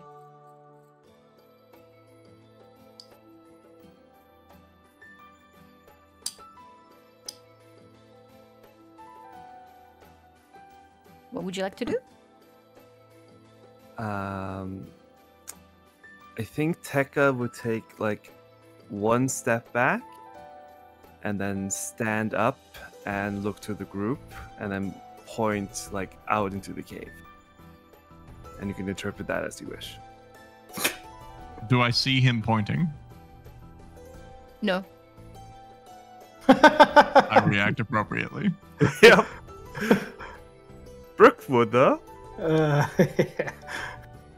I'm just trying to lower my voice as quiet as possible and explain Pontifex and Sunny that there is a child sitting there by itself. Well, not by itself. Did you say a child? Seems like it. Why would there be a child here? I don't know. Do we get like any bad vibes from that? In addition to the fact that there shouldn't be a kid entirely on her own anywhere near this canyon, you also know that the Atara, in general, like, you know of the story of how they've been banished to the peninsula, and like the only ones who have really broken free from these confines are the Atara Dulf, because they travel through dreams. But the Atara Va, the Atara Maid, the Atara Fili, they're all supposed to never leave the peninsula, so it's even stranger to see an Atara Va just so far from it. So like, I can't really speak of like vibes, but like this is your knowledge, and you can make of that whatever you want. I meant more with that, does it look spooky? You know, when you get into a room and all of a sudden your hair stands up. Because when you described it at the start, it gave me a lot of horror vibes. Not necessarily. Okay. Although you may roleplay it however you wish. If Rook is spooked, he can be. Dennis was spooked, that's for sure. Well, it shouldn't be here on this part of the land in the first place. She even looks a little bit younger than Pip. Oh. Tekka would bring up his torch and like try to like hint to Brook that he's planning to light it. Brook nods. Okay. Seems decent. Yeah, Tekka will then light the torch and then call out to her and ask a fair peace. Okay. And then step out so that she can see him. As you do, you suddenly Pontifex and Sunny are both able to see, and Pontifex realizes that that was not Brook, and you finally have a chance to see further into the cave, and the light of Tekka's torch makes a few things apparent. For one, when he does light the torch and steps forward, both the pelican and the Unin are spooked. They pull back, both like just flanking the kid and trying to hide between her and the wall as best as they can. Well, the kid doesn't seem to be scared at all by his arrival. She does look up in the direction that he just appeared from.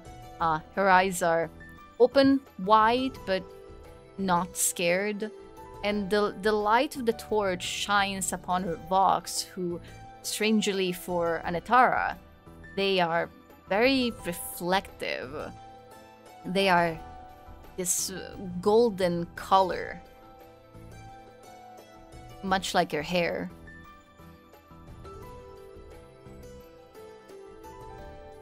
The kid tilts her head to one side and then stands up. Yeah, Tekka will continue, like taking small steps forward, and try to greet her in Esoteric. I think Brooke will also come out slowly, and well, not coming out, but follow along.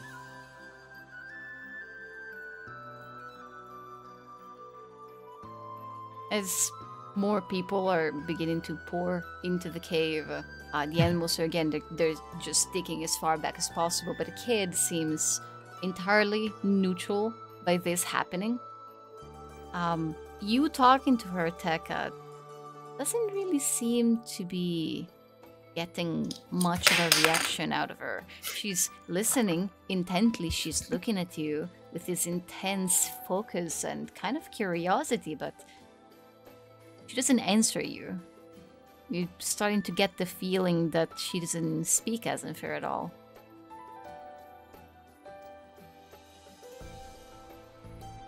She, too, takes a step towards you. It's a much less cautious step. It's almost a hop. And then another, and then another. Now she's smiling. And she has gotten all the way in front of you, Tekka, just looking straight up at you. A big beaming smile. Her eyes are this deep amber color, matching her hair and her Vox.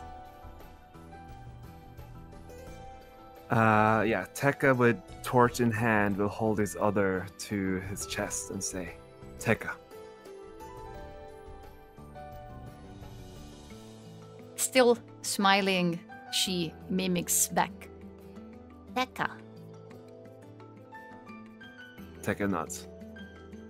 Tekka. Tekka.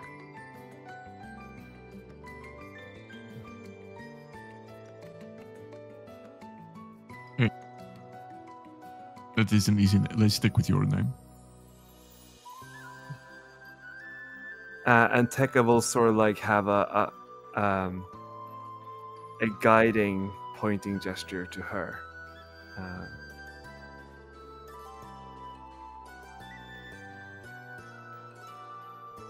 She tilts her head to the other side now.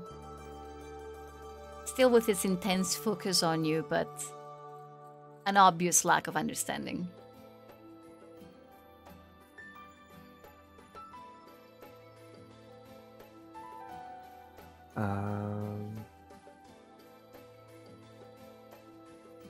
From somewhere in the back of the group, Arin is beginning to step forward, taking in the situation.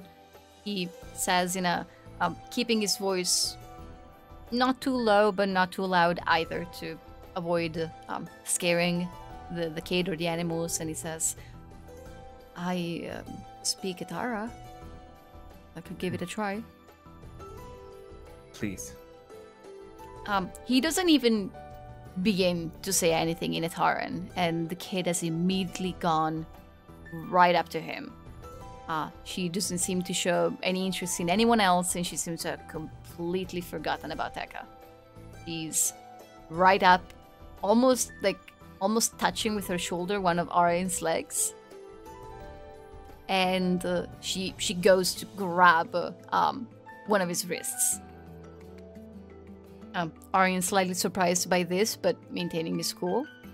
He speaks, and bits of Etaran you have learned over time, and you understand simple greetings now, and you can tell that Arian is like saying hello to her, and introducing himself and asking for her name.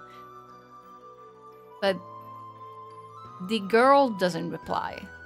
And there's again this obvious lack of understanding, and instead she starts tugging at his arm, pulling him towards the back of the cave. Not with enough strength to actually move him, but more of like an invitation. Armin remains still, and he looks a little helpless and confused, and just glances over at the rest of the group, clearly entirely out of his element. Follow her.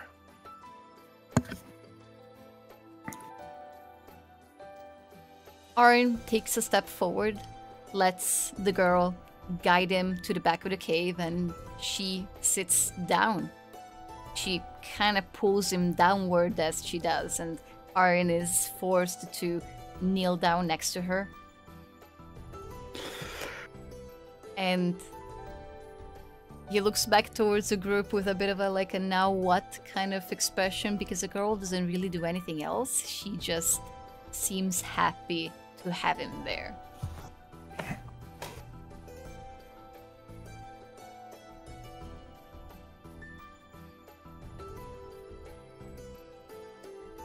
Can you ask why she is here? He speaks to her in Italian, and she just kind of giggles. Either she's ignoring me, or perhaps she was never taught her own language. I have never seen any Atara with walks like these.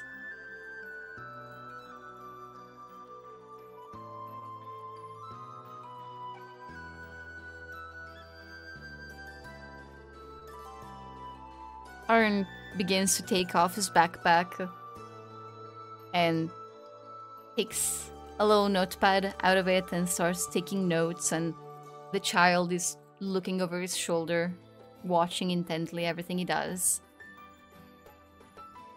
As Arn is scribbling, he says, "What should we do about this? Should we take her out of this cave? There isn't really anything in here. Do you think she's waiting for someone?"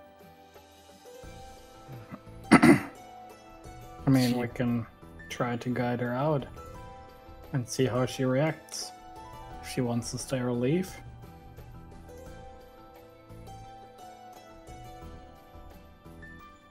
Arn slowly begins to stand up, and the girl grabs his hand and pulls him back down.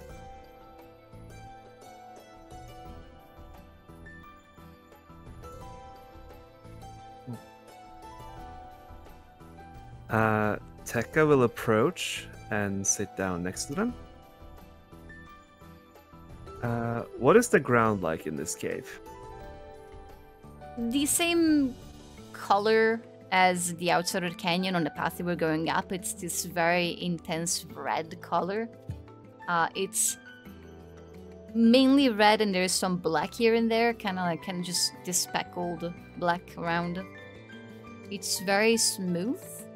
No, it's not smooth at all. The terrain in this cave is very jagged instead. You actually had to pay attention to where you were stepping, or you could have twisted your ankle.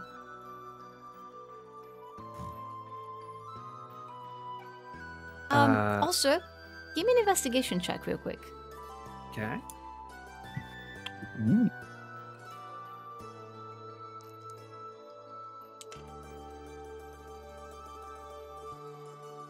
Okay, that's it.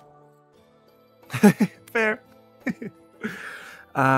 Yeah, I think Tekka would look for if there is any smooth or flat part of the surface, either on the ground or on the wall, and try to make a really rough drawing of the girl, and see if that catches her attention. What are you using? Do you have chalk? Yeah, chalk. Mm-hmm. Okay. Yeah. You can do so. You're beginning to draw, and there's just a sound of the chalk scraping against the surface, and as you keep glancing back at the kid, her focus is completely just on Aaron.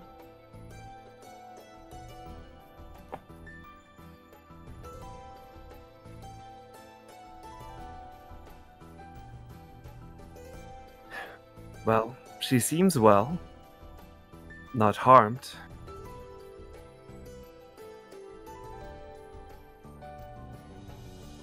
But there is no food here. No water. You are correct. She can't possibly survive here on her own. Perhaps somebody has been taking care of her.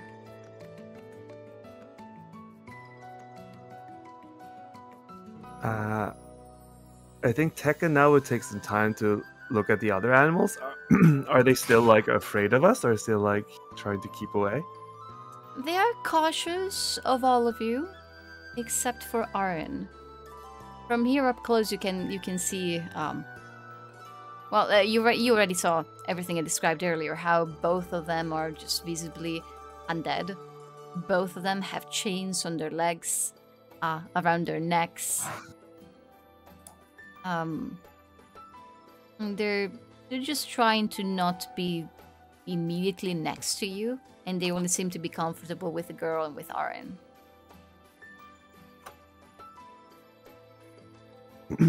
I think Tekka would try to call the dog over to him. Like, he's not going to approach on his own, but just see if like the Runamela will dare to get closer. Can I roll animal handling for that? Absolutely. Let's go. Not the skill check I expected to call the most often today, but that's what's happening. Never mind. Okay. Yeah, the D&D equivalent of pet the dog. Your attempts to curse the undead Unin to approach, they fall on deaf ears.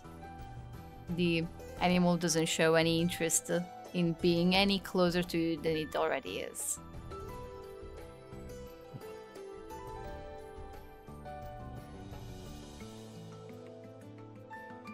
I don't see her willingly leaving this place.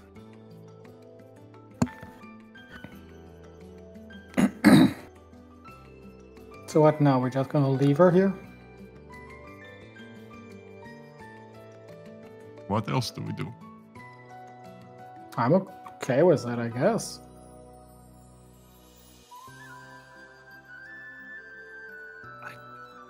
I do not see any other option. I'm not really in the business of relocating people for no good reason. We can leave supplies here, and we can try to take a look near the entrance of the cave. There might be signs that somebody other than her has been here. Arian once again tries to stand up.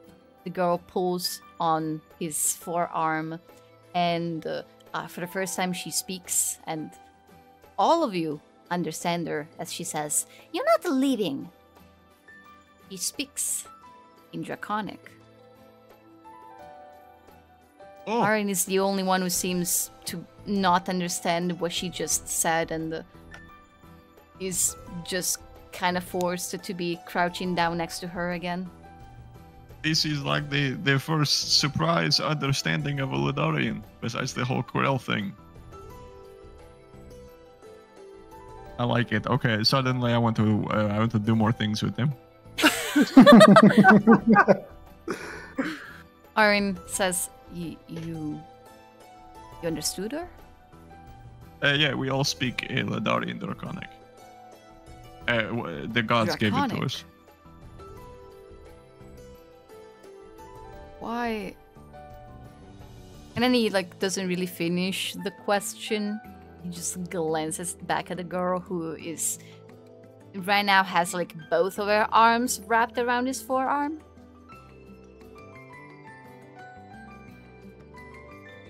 Yes. I think Tekka will sit back down next to them and say, in Draconic, we will stay here for now. Her attention, for the first time since Arian has entered the cave, goes back to you. Her eyes a bit wide in recognition and just pleasant excitement. Her grin wider than ever. You're staying?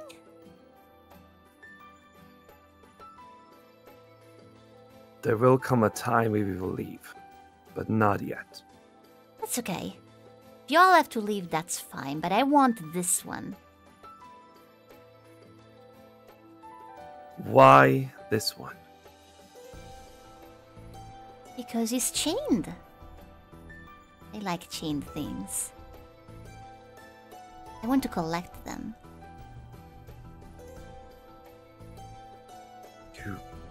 You wish to collect? Remind me of a bird. Not a bird. I'm way bigger than a bird. You remind me of a bird. It's a good bird. It's not an insult. We all like to see this bird. Sorry, I didn't mean to interrupt. It's just an observation. But I am way better than a bird. It's yet to be seen. A really good bird. But anyways, carry on. Can we start with names, introductions? Okay. I'm Runamela. Once more? Runamela. Do you like it? I do. You know my name, Taka. The one you're holding onto is Aaron. Aaron. I like it. But maybe I'll give him a different name, now that he's mine. I'll think of something. He is not yours. But I found him. Finding does not mean owning. But I want him. It is not so easy.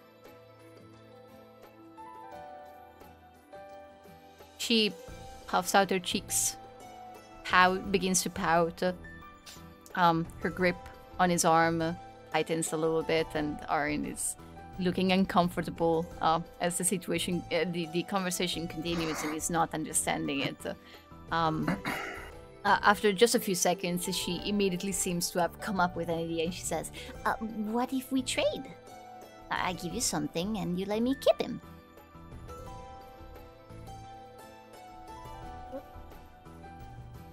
No. I think There will be no trade. If Aaron is to stay, it is because he wants it. Nothing more. She brings her attention away from you and back to Aaron and looks up at him and says, Do you want to stay? Aaron, she asks if you want to stay.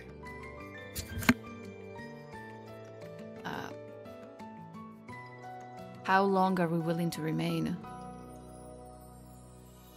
This is your journey to the mountains. You wish I to do not delay think it, I you won't stop you. understand.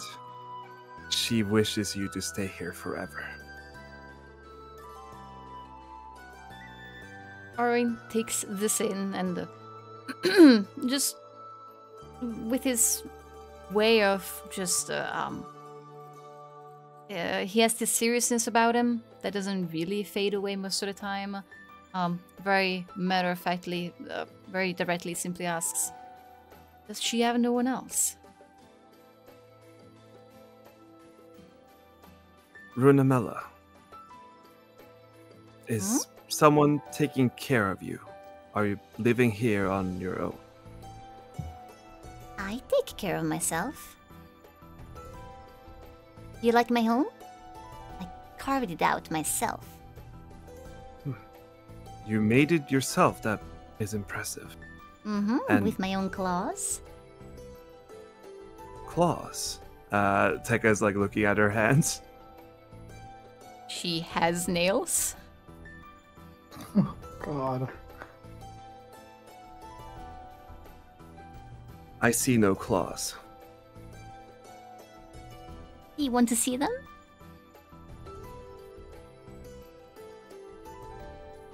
do not know if I will. She was like halfway through the motion of standing up, but then she just sits back down. So this is your home. Do you get visitors other than your two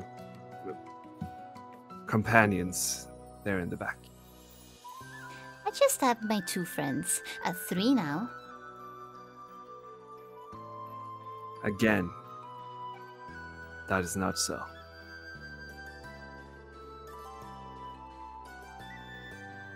She doesn't really like acknowledge that statement. Just holds onto Aaron. So Runamela, you need nothing from us. You are fine here, living here. Mm-hmm. Whenever I'm hungry, I just fly down in the valley, and I find something to eat, and then I come back here. You can fly. Uh-huh. Of course I can fly.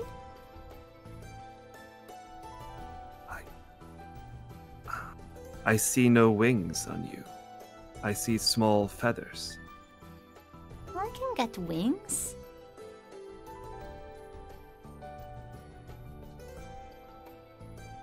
There is much about you I do not understand, Runamela. Where did you come from? The sky? You have fallen from the sky?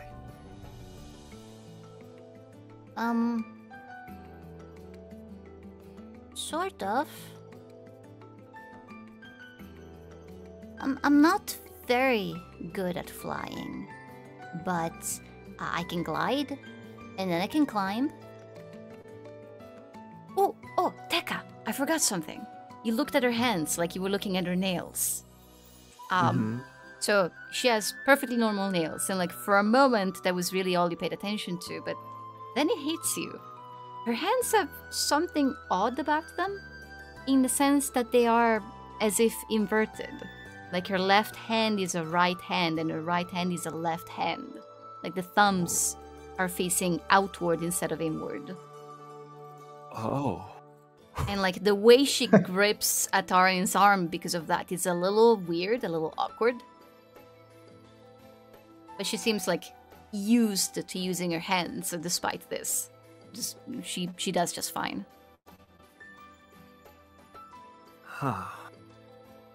I see. But now you can fly well on your own. Without issue. Downward? Right. I mean, that is still impressive. I cannot fly, I cannot glide. You're funny looking. Tell me about Not the first time I've heard. I like your tail. Thank you. I am proud of it too. I worry it will change as I grow, but it is good now. And Ateka will take his attention to Aaron for a quick second. Aaron, you should know that she is apparently from the sky. She can have wings and claws. There is much more to her, Runamela, her name, than we realize. And she speaks Draconic. Yes. Have you heard of anything like that? There are stories of dragons being able to turn into people, visiting the land that they're supposed to be banished from by taking on the appearance of Ledarians. Supposedly it is something that some dragons can do, though not all of them. Runamela, have you heard of someone called Lord of the Sky? Yeah. Everybody has. Can you tell me more? Have you ever He's- met them?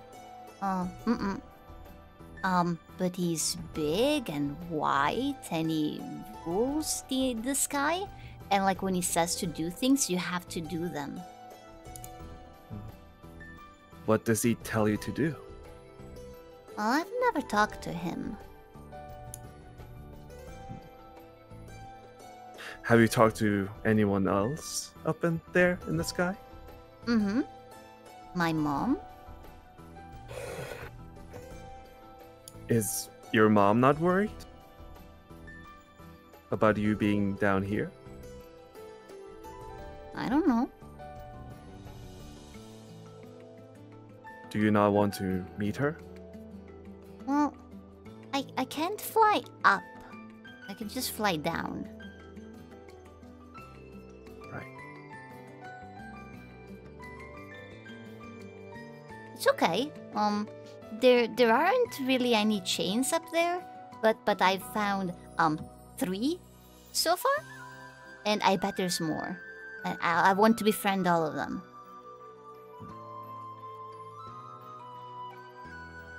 Do you not think there's a reason there's no chains up in the sky?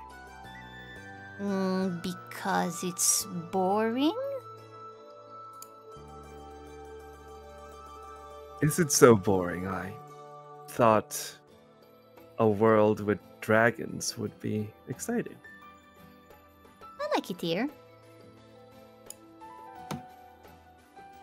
It's the different colors, and there's different animals, and nobody tells me what to do.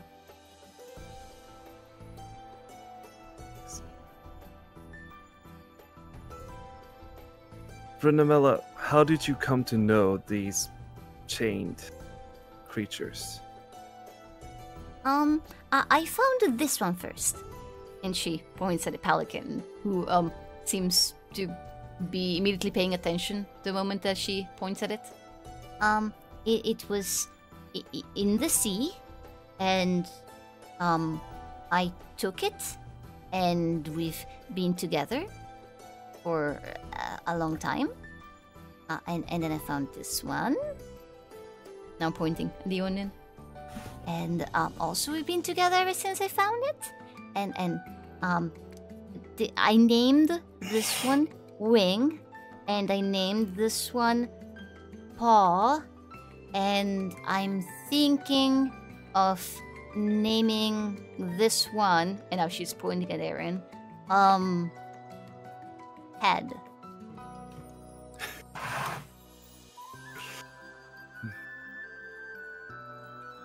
It's easy to tell them apart. This one has How a big could you head. tell? Big How yellow could you head. tell that Aaron was chained so quickly? Wing told me.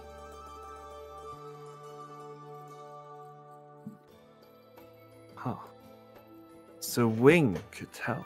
Wing found him and came to tell me, and I was thinking of going to find him, but I thought maybe later. I thought maybe I find food first. I don't know. I'm still deciding. But now he's here.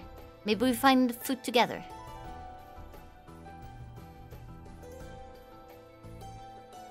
Yeah, I think with that, Tekka will be looking to the others in the party. He's kind of like lost for words at this moment.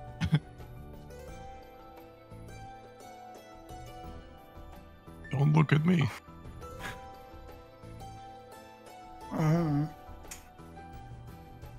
This is out of my depth. For reasons I shouldn't have to explain.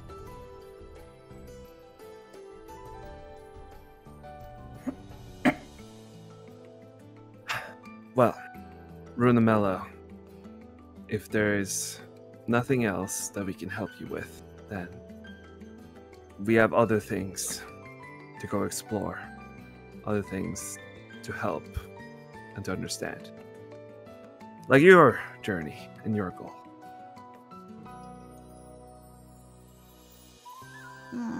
You're all living. That's right. Even had. I can ask Aaron again, if you wish. But yes, it is his decision. Why does he not talk to me?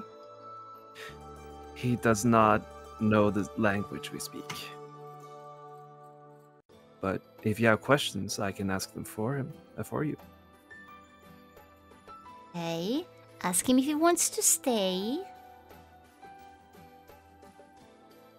Aaron, Runamela asks again, do you wish to stay here, in this cave?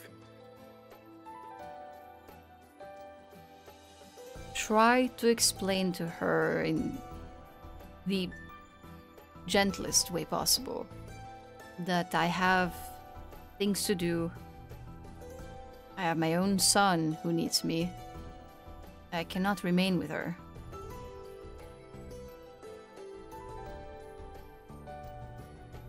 Runamela, much like I'm sure your mother is worried about you and looking for you, Aaron is a father who is looking for his son who could be in danger. That is why he needs to go.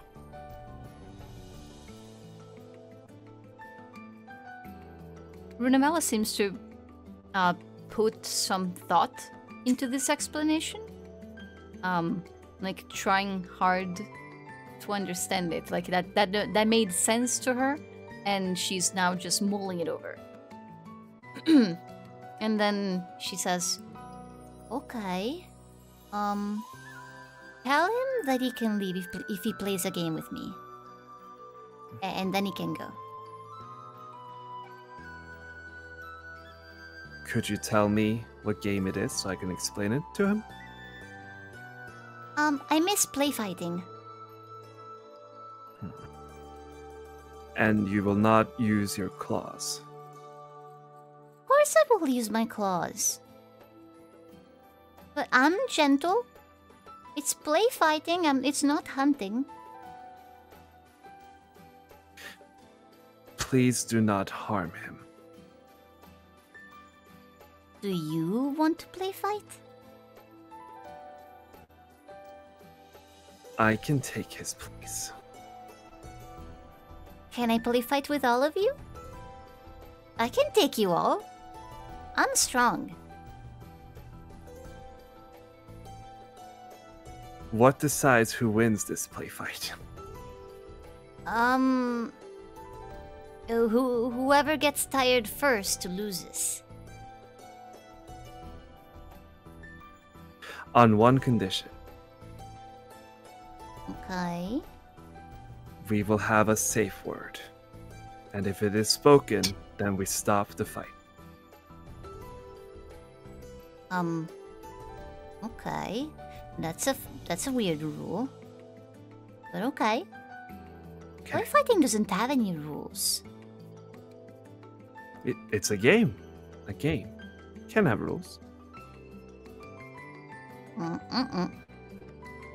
But okay. And yeah, Tekka will then stand up. She has one request. She wishes to have a play fight. And then we can go. I think because I am known to be slightly competitive at times, it is best for everyone involved if I elect to abstain from this simulation.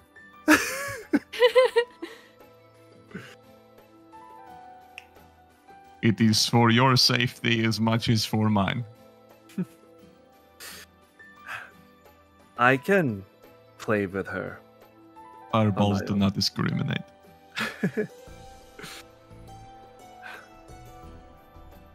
Sure, go ahead, Tekka. Fine.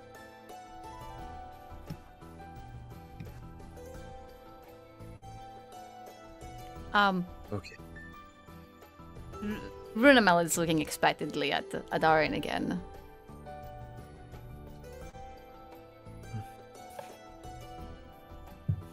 Arin seems very unsure about this, remaining calm, but obviously just, out of his element.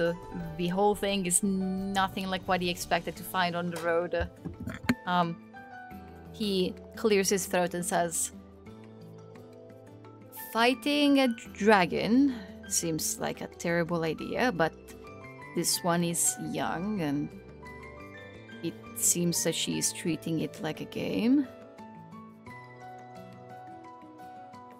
As long as we can ensure safety, I suppose we could play with her." I called a safe word. If spoken, the fight will end. What is the word? Do you have one in mind?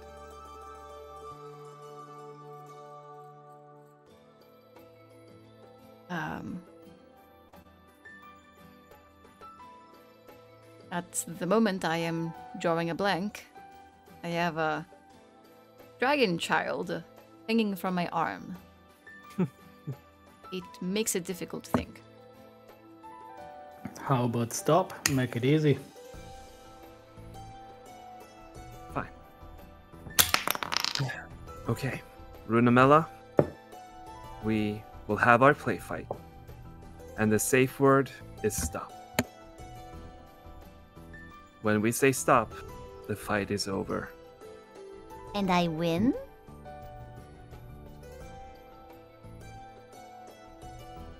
We will concede. And then we will leave. Okay. Who am I fighting? All of you? I Except for me. It seems that all present, except for him, in the robes. You're a funny color. I'm too old and also have issues with self-restraint. You smell like fish. I'm Can I going lick to you? take it as a compliment. Can I lick you? Do you like fish? Yes. Then I don't think like that getting is wet, enough. but I love fish. I think you should likely stay as far away from me as you can. I am damp all of the time. In fact, the professor is then going to blow a first level spell slot to cause it to rain in his general area as they get away from me button. It works exceptionally well. Like Runamela And just he's kinda going to, pulls at the same herself- time, hold out his water skin and fill it at the same time with a very dejected look on his face. Yeah. Runamela pulls like she's pushing her back against the back of the cave. She seems very displeased with the presence of water, the puddle that is forming at your feet, And says, okay, I'm not coming closer. Stop the water. It stops when it stops. Still holding up a water bottle. Just drenching himself in his coat. The grime remains. Okay. Now we play. Now we play. Runamela stands up for the first time, letting go of Arin's arm. And first she stretches, just puts her arms above her head and stretches for a few seconds. And then she leans forward. She touches the ground with her hands. And before your eyes, she begins to take on a different form. One that is glistening, golden. Her skin turning the same color of her box, shining beautifully on the reflecting back the torchlight. Her in a matter of just mere seconds, the humanoid that was standing before you is replaced by a dragon. Perhaps not quite the size of a horse, a little bit smaller than that. Bigger than any of you, but nowhere near as imposing as, say, the Lord of the Sky was.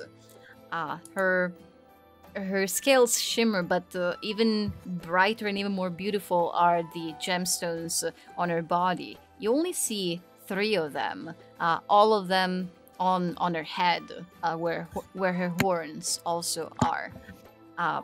They are this yellow color, a shade that none of you have ever seen before. Those are topazes. And we're going to roll initiative. I don't have a map for this. This is very unplanned. That's fine. So we're going to do like a standard one. Like I think I have an empty and like this, so we can draw on. So we're going to say that the cave looks something like this. Yeah, good enough. And like the entrance is this way. And you can position yourselves wherever you'd like. All right.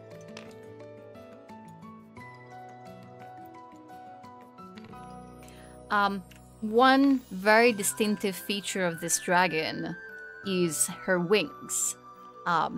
Even most of you have seen a dragon. You saw one in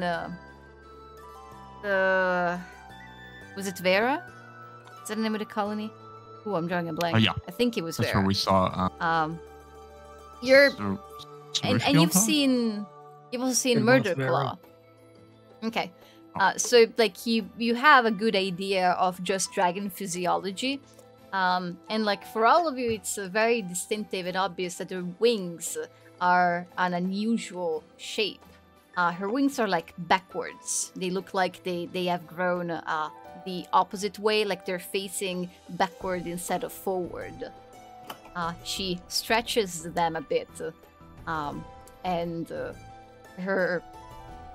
she has a very human-like smile, even in this form, and she is very excited to start fighting.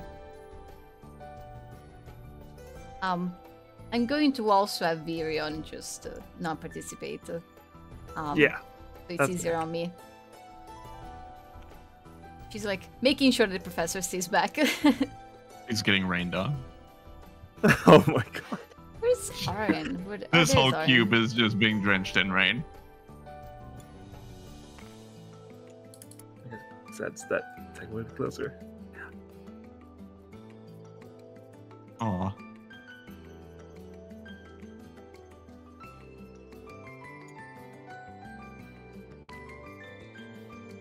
Somewhere in the rules discussion of this game, Jory politely asked if guns were allowed. And that's when we decided you should also sit this one out. She is uncomfortable with harming a child.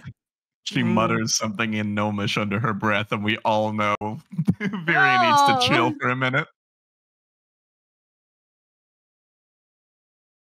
No, I have something for dragons. There it is.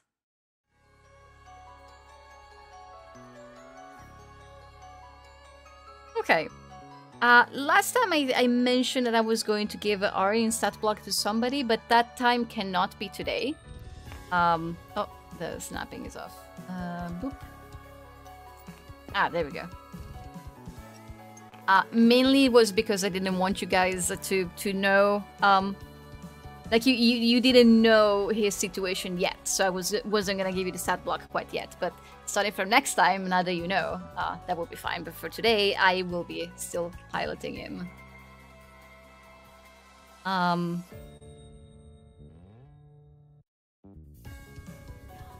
Let's see. since he was right next to Tekka and to Runamela herself, also the animals are like in the back, but they're not participating. Please don't attack them. Oh, I have to set my initiative still. I haven't rolled for a new one. Oh, okay. I can just take these though. No, that's fine. Do change it. I hadn't realized that it hadn't rolled for you.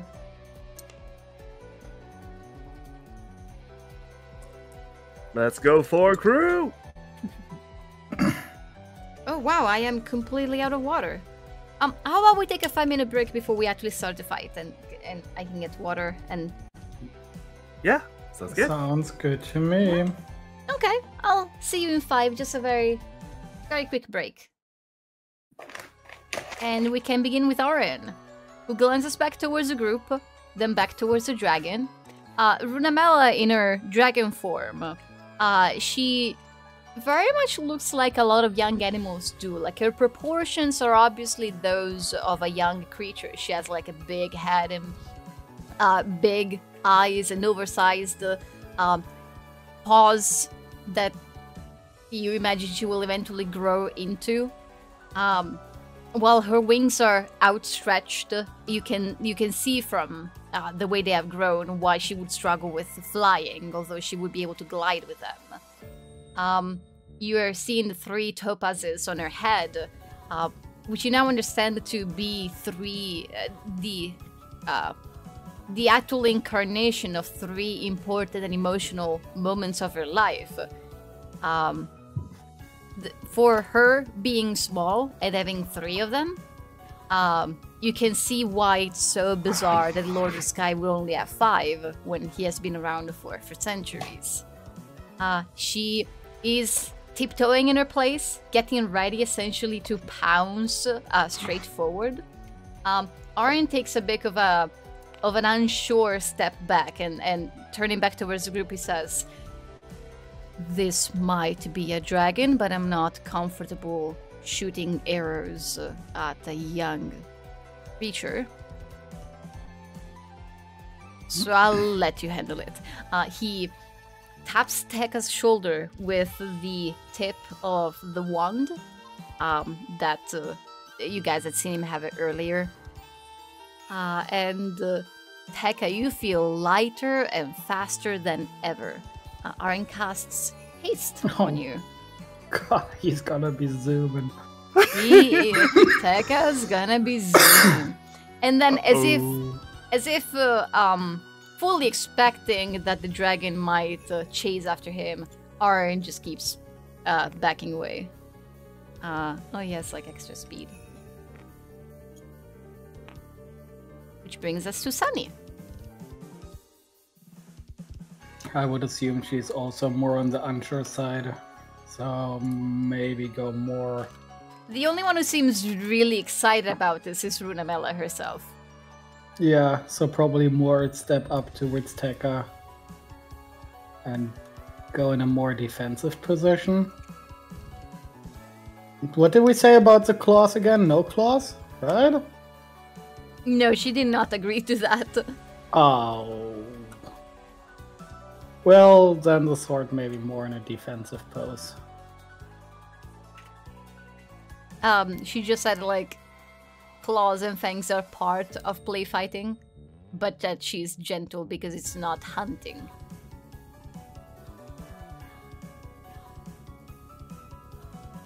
But yeah, probably waiting for Runamela to attack first, and then decide if she wants to strike. So hold action. Okay. In which case I shall not quite grant your wish quite yet. But before we move on to, obviously we're skipping Viren and Pontifex. So before we move on to Pip, Runamela will take her first legendary action. As she's tip-tapping in place, suddenly she leaps, and like Tekka and Sunny instinctively get like they prepare themselves for the impact, but instead of jumping onto them, Runamela vanishes and reappears all the way back here. Jesus. It's Pip's turn. She's mad. I'm going to show you my favorite game. And he's going to cast Improved Magic Stone. And he's going to make 3 rocks and hand one of them over to Squeak. And then use his action to hit her with a rock. That's how Pip works. Just toss Natural the rock at the Pip player dragon. already. This number. 21. 21 will hit Runamela. For this much.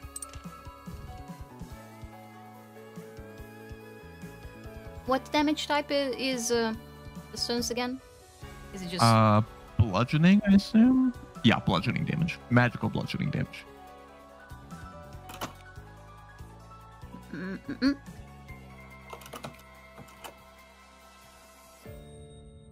Then I'm gonna use a different color so I don't get confused. Yeah. Okay, the total is 9. The rock just goes bonk, bounces off of her. Like you hear it from the sound. Their scales are pretty tough, leaving behind just barely a scratch. She raises her neck a little bit and turns back to see what just happened. Anything else from Pip? Yes. Then he's going to get over here and hide behind Brooke. Okay. I don't think the rock worked. It's non-resistant. Sorry, the description might have been a little confusing. It's just the attack is fine. In either case, he just hit a dragon with a pebble. Yeah, he did. idea. Speaking of Brooke,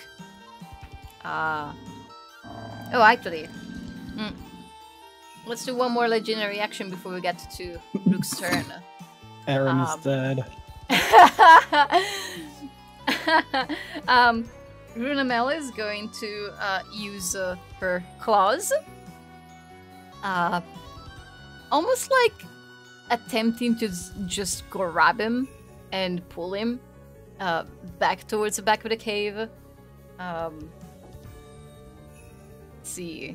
This is this much to hit, and that does beat his armor class.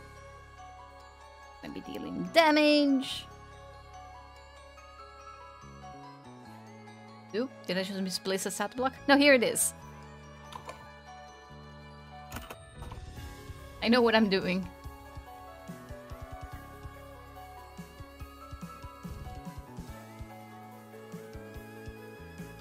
I'm just surprised that the damage is so little. Okay. And Runamela is visibly being careful not to just tear open poor Aaron, who didn't want any of this. That is not what he woke up to do today. And with her one of her paws firmly on like his shoulder, she pulls him back. He stumbles forward, almost falls to the ground, but he manages to pull himself back on his feet and put some distance between the two of them again. And the dragon just lets out this kind of almost laughter-like noise. It sounds very weird coming from her draconic form. It sounds deeper than what she actually sounds, and it's clear that dragons are not really made for laughing the way that she's doing. It's a little bit off-putting, but at least the delight seems genuine. Now, Brooke, what would you like to do? I will probably charge her. Wait, how big is she? Is she bigger than me? She's considered large, if that's what you need to know. I think so am I. Yeah. You should be... What? It says powerful build. You count as large. Oh, You count only as for your large carrying. for carrying capacity. Okay. Maybe I should finish sentences. Well, I'm with you. Reading is overrated. yes. I don't like it either. Especially if I get all the information I want in the first half of the sentence. Yeah, no kidding. Yeah. I'm choosing to stop here because this is where I'm happy. I guess I will try to charge Runamela and try to tackle her down. Okay.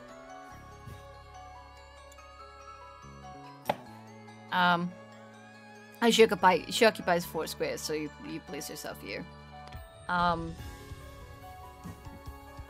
Do you have a specific action that lets you tackle creatures? Oh, well, did I say, yeah, tackle, grapple? Yeah, I'll just say the grapple action. No, I just want to grapple her. Okay, so roll an athletics check to grapple the dragon. Oh?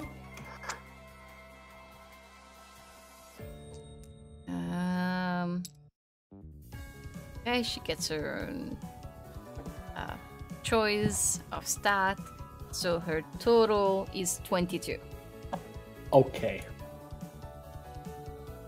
Well, I know. You can try again, because you can try once per attack, and you have an extra attack.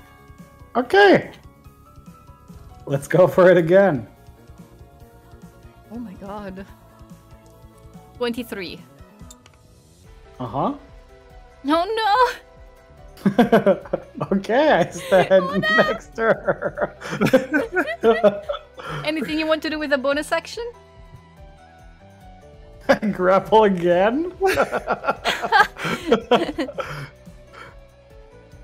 I don't think so. Nah, not for right now. Okay. Then that brings us to Runamela's turn.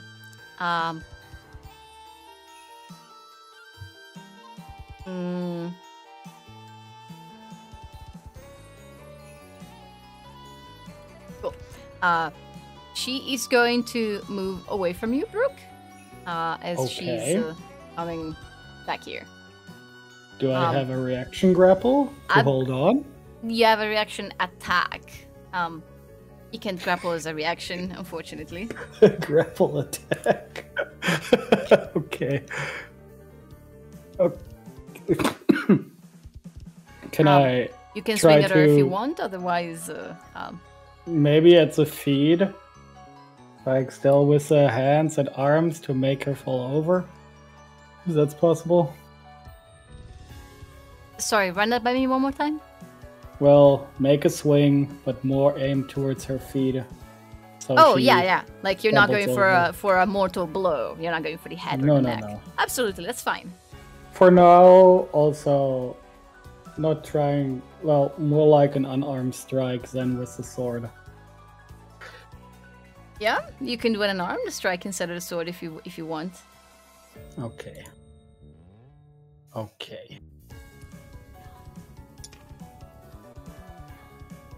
At 22 hits.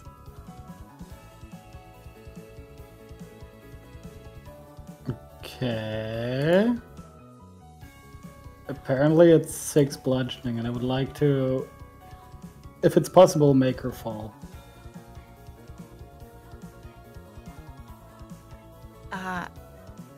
Well, again, that's... You can't really do that on an attack unless you have something that lets you do that. Oh, okay, fair. Then I just hit her leg. Yeah, like you try to, essentially. Like you kick her on the leg, and she stumbles a little bit and looks back and hisses, just kind of like annoyed that you did that.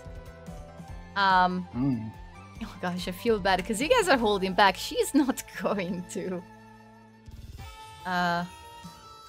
So here's a cone. Oh god, I can't see it on this map. Oh shit. Here it is. Okay. All right, everybody's in it.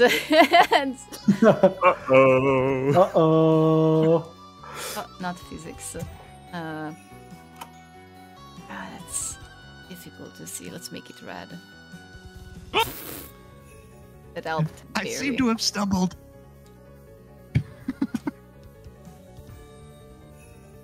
Oh god.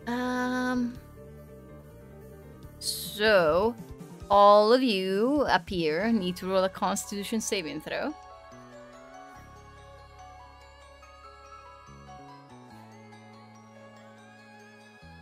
I'm just gonna post this picture of the cone without information.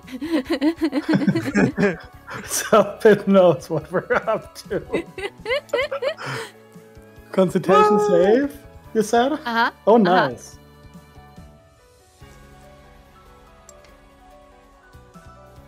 Okay, that is broke.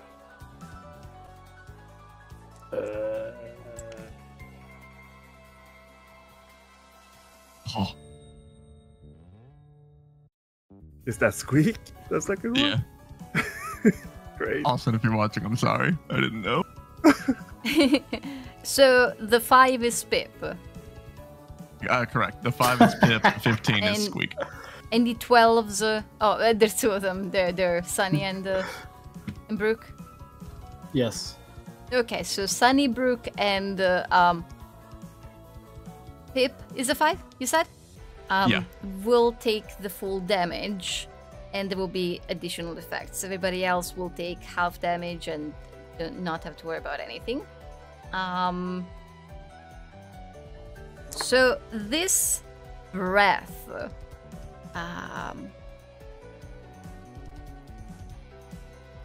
see, how do I describe this? Earlier, Runamela expressed a certain dislike of water, and this breath is definitely the breath of somebody who hasn't been taking care of like their mouth hygiene at all. It's worse than that. It smells straight up like decay and decomposition. It is not fire or lightning. It is more of smoke. It's more like fog. This greenish, blackish air moving towards you, and you're not like struck by it. It's more that you're breathing it in, and you all start to cough. It feels like it's burning your throat and your lungs. Now let me add it up. This. Okay, so those who failed take 30 points of necrotic damage. On a success, you take 15. Oh my goodness. Thank you. Very good with finish figure. Aaron takes nothing despite failing the saving throw. Sorry, what was the total damage? 30 on a failure, 15 on a success. Oh. Anyone who failed is weakened, which means... Boom, okay. Essentially, all of your strength-based things are affected by the fact that you are feeling just weak. Like your very life essence has been sucked out of you.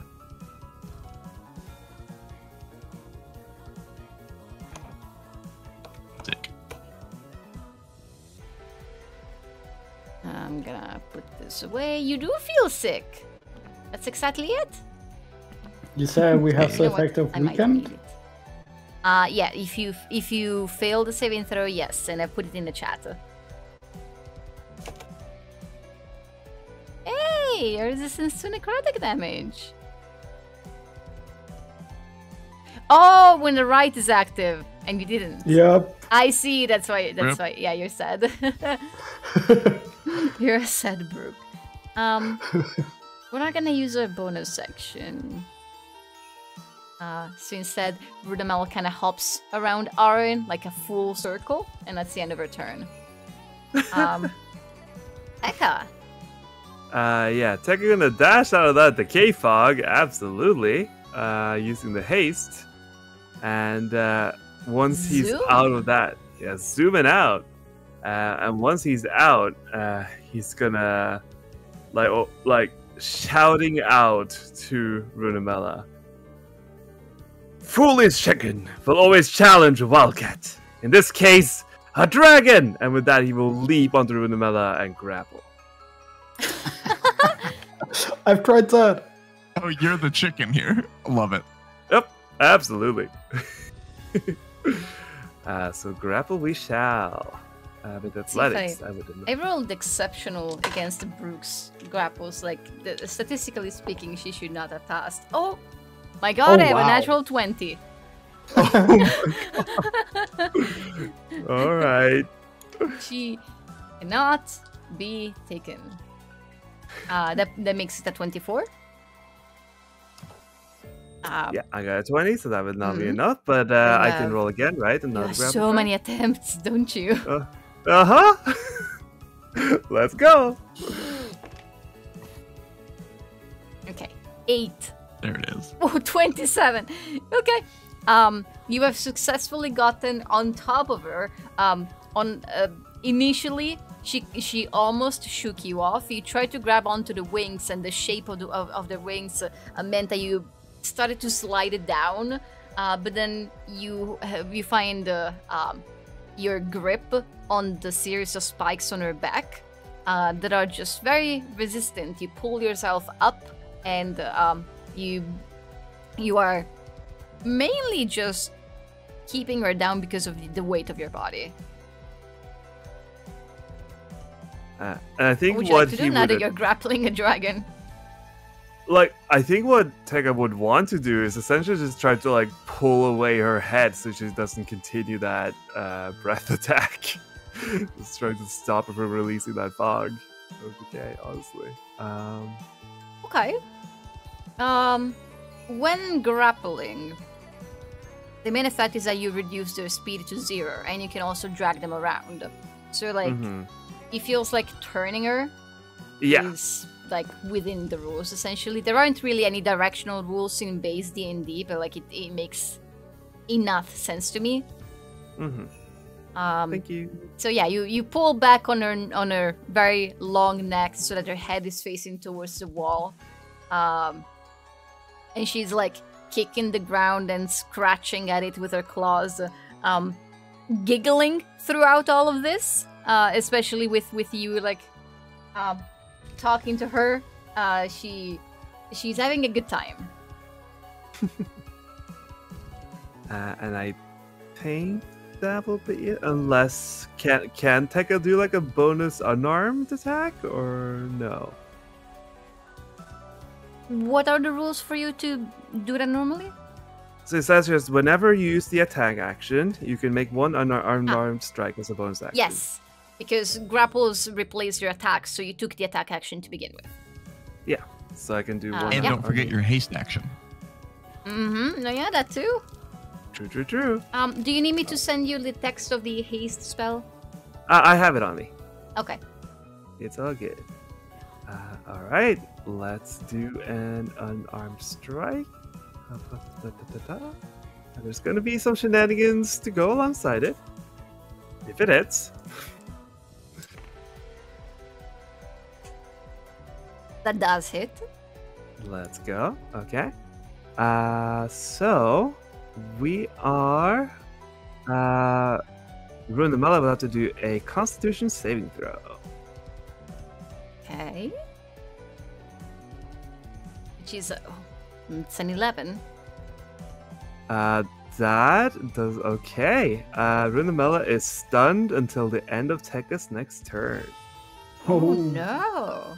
Uh-huh. I can't do that, so I'm going to choose to succeed instead. Fair.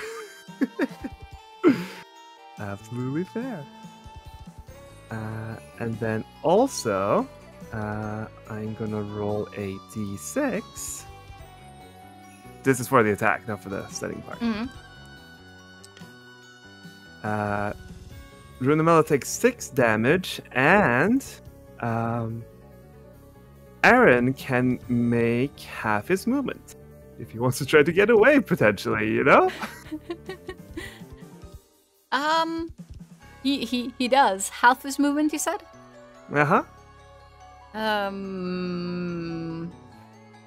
I'm assuming I have to round down in case of an odd number. Oh no, I have my cat on. No.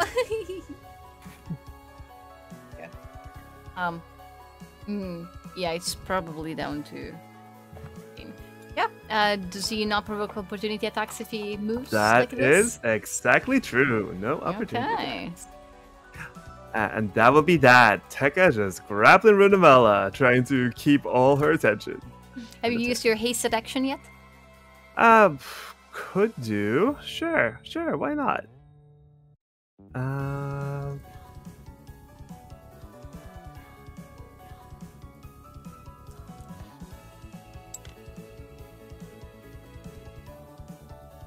That's an attack? That's the attack, yeah. 25 hits. And then Look at all those 20 plus.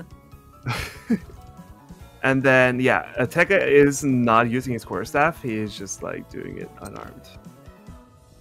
So it's 9 damage. Lots of 9s. Got it. And that will be that. You're giving your little slaps. Trying to find spots where you feel like it would hurt a little bit, like a warning blow against a disobedient pet. It's still, you're trying to hold back as hard as you can, especially since the moment when you started to breathe in the toxic smoke, you started to feel just your survival instinct very much kicking in. So you're holding back both because this is a young child / dragon, and also just holding back against yourself.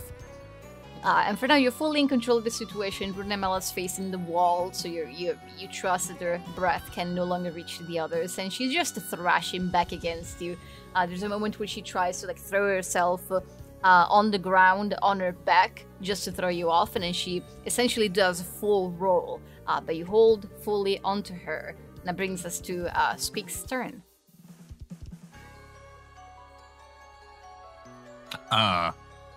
Squeak is gonna move. He's gonna go to. Sorry, let me check his speed. I know he's fast. Yep. Why can't I move? Are you struggling to pick him up? There we go. So He 5, has a tiny 10, model. 15, 20, 25, 30, 35, 40. And he's going to deploy the magic missile launchers. Pew, pew, pew, pew, pew, pew, pew. I don't think I've ever seen him use them. Yeah, he's going to cast magic missiles from the suit. Pew, pew, pew, pew. Mm-hmm. How do you do magic missile? Is it a single D4 and then it's I roll 3? all of them. Oh. Separately.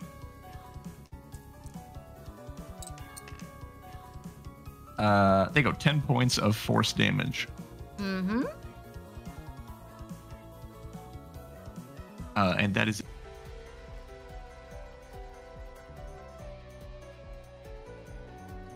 Okay. At the end of Squeak's turn, before we move on to, is it trust him take a part in the fight? I'll say that she's sitting down on the ground despite being this close to all this craziness and is preening her wings as a cat just does. Very chill. She's more just staying away from the rain. Mm-hmm. Also displeased Well, with, oh my god, yeah. this dragon is a cat, likes fish but not water. Back there. Speaking of cats, keep an eye on them. As a legendary action, in order to escape Ekka's grasp, she's going to do the same thing that she did earlier, and vanish into thin air. Use her psychic step to reappear a distance away from Tekka. Back here seems good enough. Having no concept that he can cover that distance really easily right now.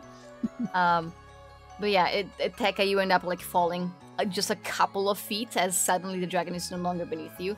You land well on your feet and you turn back to see the gleaming dragon further in the back of the cave once again. So Seraphis isn't taking any actions? No. No, she's watching, and then when the dragon teleports, it catches her attention for a moment, and then she goes back to what she was doing. Mm-hmm. Yeah, the sudden movement. That means that's Surface, that's Pontifex. Does Pontifex want to say anything? I think the rain stops, and he uses his turn to put the cap back on it. And watch. Okay. Pontifex has successfully refilled his water skin. Maybe Virion did the same. Yeah, yeah, Virion did too. She's gonna be standing in the rain, I guess. She is a fish lady after all.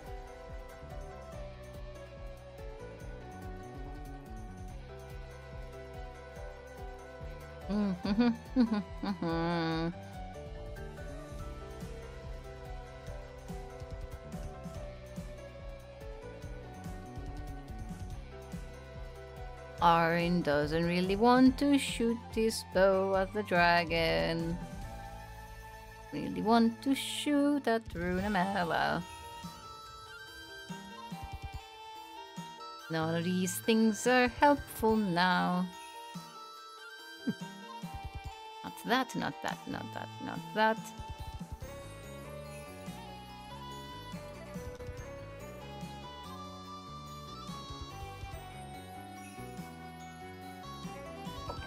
Okay.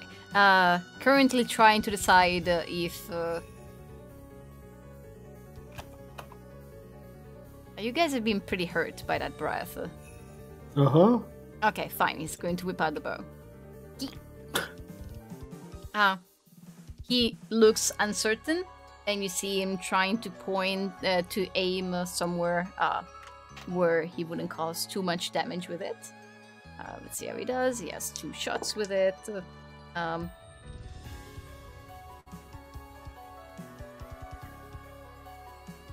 Okay, they're both hits, but literally barely. He hit the armor class exactly twice. So literally the bare minimum he could have done, and it's for this much damage.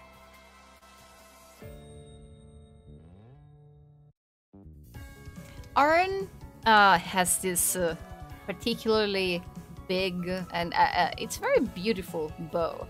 It looks like it's been made out of wood that it looks like it's been braided together, or almost like it grew into the shape of a bow to begin with.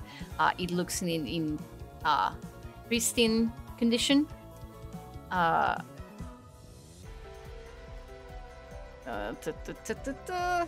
Oh, I marked down the damage wrong. But besides that, which I have now fixed, that will be his turn. He's still concentrating on haste. So that brings us to Sunny.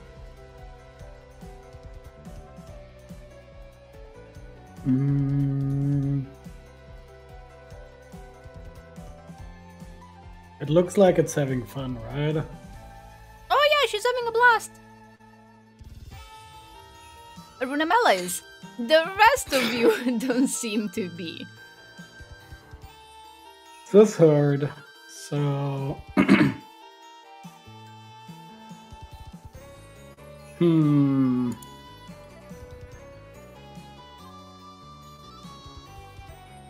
I guess she can try one more time to grapple it. Yeah, Sunny can give it a go. By now you have seen that this dragon can teleport often and easily. Yeah. So also you can do that, it just won't last. Yeah, that's fair.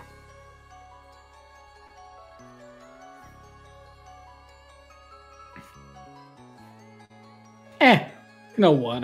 She can try to hit it. Since the thing clearly has fun doing it, she will take out the sword. And at least hit it once, see how it reacts. Okay. Oh wait, what was it with strength attacks of weakened? If you are weakened, I think you deal Half half the damage. damage, right? Half damage. Okay. Can you use dexterity with your weapon? Oh shit. Oh, that's a bit much. 125 hits. It's plus 10. Her weapon is not a finesse one. She can't use dexterity for it. Yeah. Oh, Sunny. Okay. Yeah, Brooke can. It hits, right? What is the actual total? 25. Yes, absolutely. Sunny says, Runamela, I have claws of my own. Just one, I guess. She brings the big sword one. down on her Polite. scales. It is 5.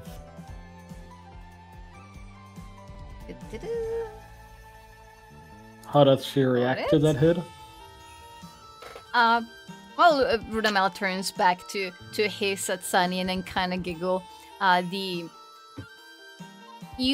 of you have quite managed to like break her scales open yet and like to actually make her bleed. It's more like the more you hit her, the more dented her scales become. It is much like striking metal, like a thin sheet of metal. Alright, second attack. This time with the right modifier. Okay, 28 hits.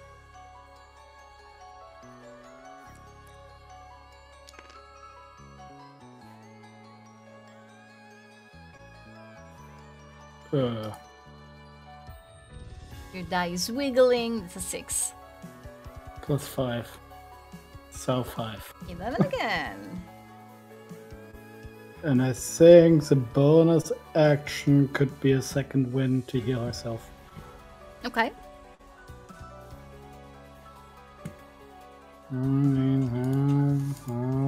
She's also 8, right?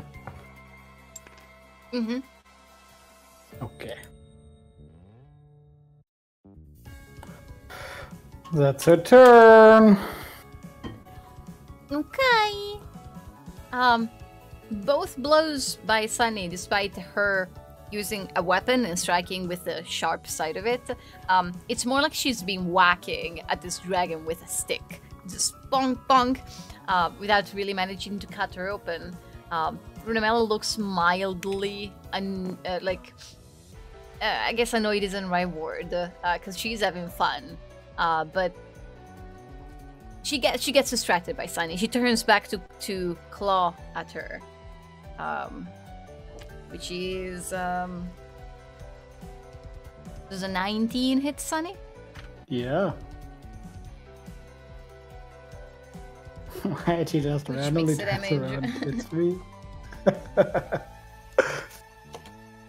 That's 8 slashing damage. Okay. And that's her legendary action. Risky Virion. That brings us to Pip.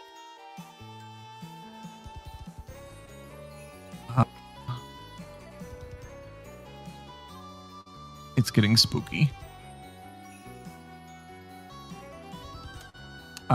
Yeah, Pip is hard enough. Let's do the Pip thing. Let's do the polymorph. Ooh. Yeah, let's polymorph into I don't know, what does Pip usually polymorph into? The only thing I can think of is Mama Boss too. I mean, that seems pretty Himself? fun. I guess we'll do Arma Boss too, because that's all I can think of. Wait, what's a megalith? It also has aversion to water, so that's thematic. That's a stone elephant. Is that a thing he can polymorph into? I think so. What's this block? It's in his extras. CR4. The Wandering Megalith, yes he can. Yeah, let's do that. That's cool. Yeah, a big stone elephant that also doesn't like water. Fantastic. That's good, yeah. Where is his Let's mini do for a the giant stone elephant. Megalith? He's full of cows and pangolins, but I don't see the one for the megalith. So I'll just pull an elephant out of a bag.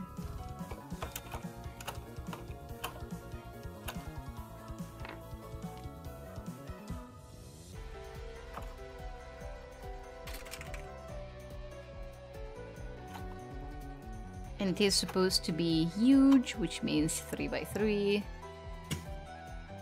Yes. Okay, and you want it to be Pip. Correct. Okay, let me make this into player-controlled mini. You can mess around with its bar later.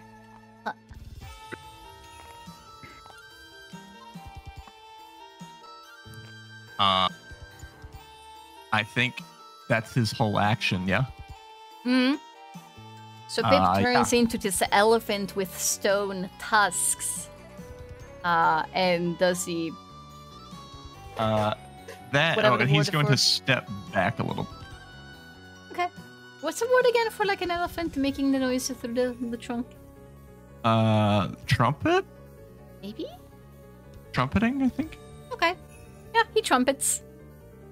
Great. So it steps back and starts like scratching at the ground like it's about to charge, and then it's also going to use his bonus action to let Squeak attack. I think it lets Squeak attack on his. Yeah, I think his bonus action. You turn. win here. Take the attack action. I'm assuming that just means it lets Squeak take the attack action on his turn. Otherwise, Squeak's going to throw a rock.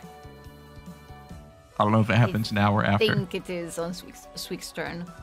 Okay. You'd think that by section 69, I would know this by heart. It says, as a bonus action, you can command the familiar to take the attack action. That's all it says. Yeah, because Squeak normally can't attack unless he's told to. Oh. So it should be on his turn. I didn't notice this either. He would have absolutely done this. When the familiar takes damage, you can use your reaction to grant it resistance to the damage. He would have absolutely done that. Whenever Squeak got slapped. Is that cool? Okay. Yeah, absolutely. So it was 13 and 8. So he took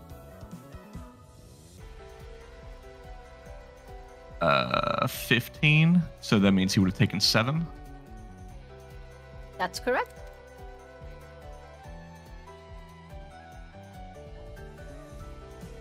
Okay, there we go.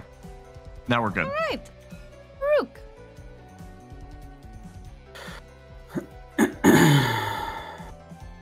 Can I make... Okay, question. Can I make one of my gloves into a weapon? One of your what? Activates the right. One of the gloves I'm wearing into like a weapon, like a punching glove. I'm pretty sure you can't do a right on an unarmed strike. Oh, okay. That's fair. Well, you can if you're the Likan type. I'm not. Yeah, it has to be on a weapon you're holding, which doesn't affect gloves.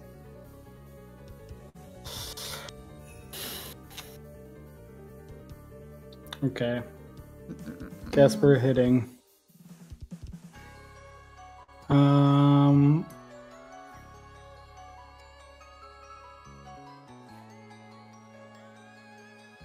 I guess I will start a ride. Ride of the usual dawn.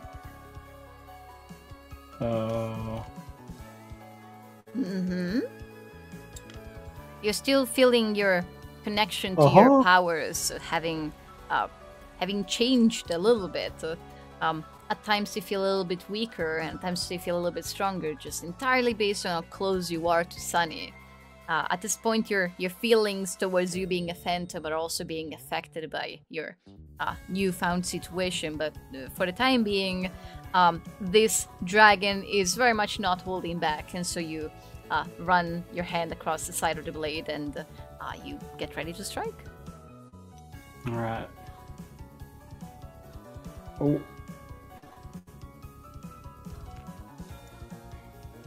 Okay. I will strike it. Mm-hmm.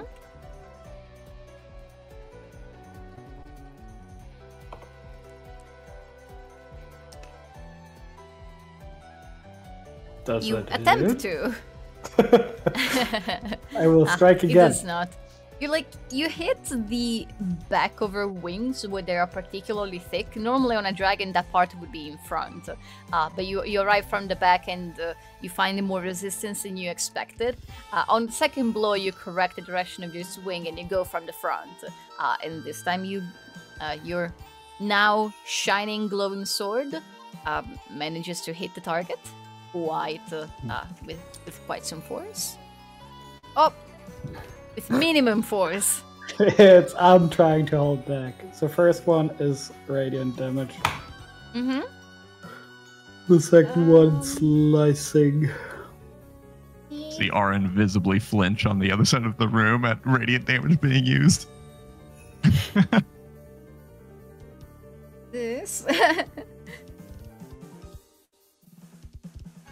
Arin looking away from the shining sword. Okay. Oh, that's not how you add up numbers. Alright, anything else on your turn? Yeah. Out of curiosity, since I don't know what that is, I would like to cast Brand of Castigation on this thing. If I hit. Or once I hit. Okay. You do. That takes no action whatsoever. It just happens on a hit.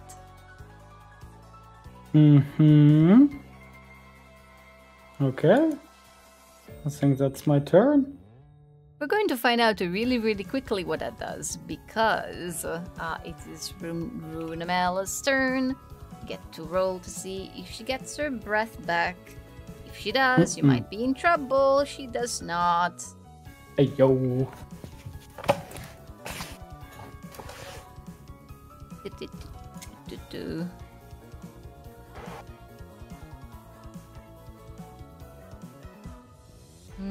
Cool. So, there's plenty of targets near her. Oh wait, what is this?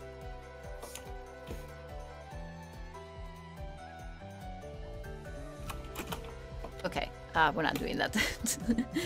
I get distracted.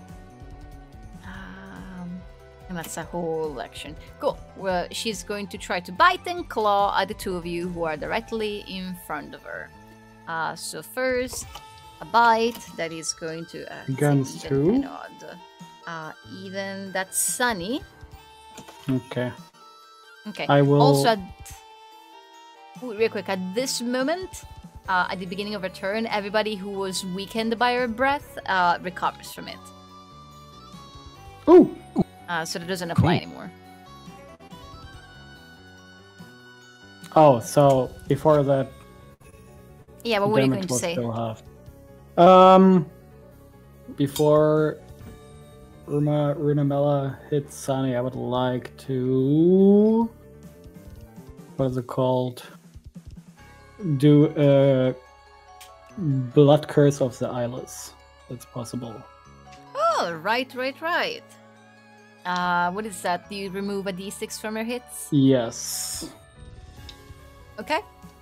So, go ahead and do that. The first blow against Sunny would be a 19. Which is the bite.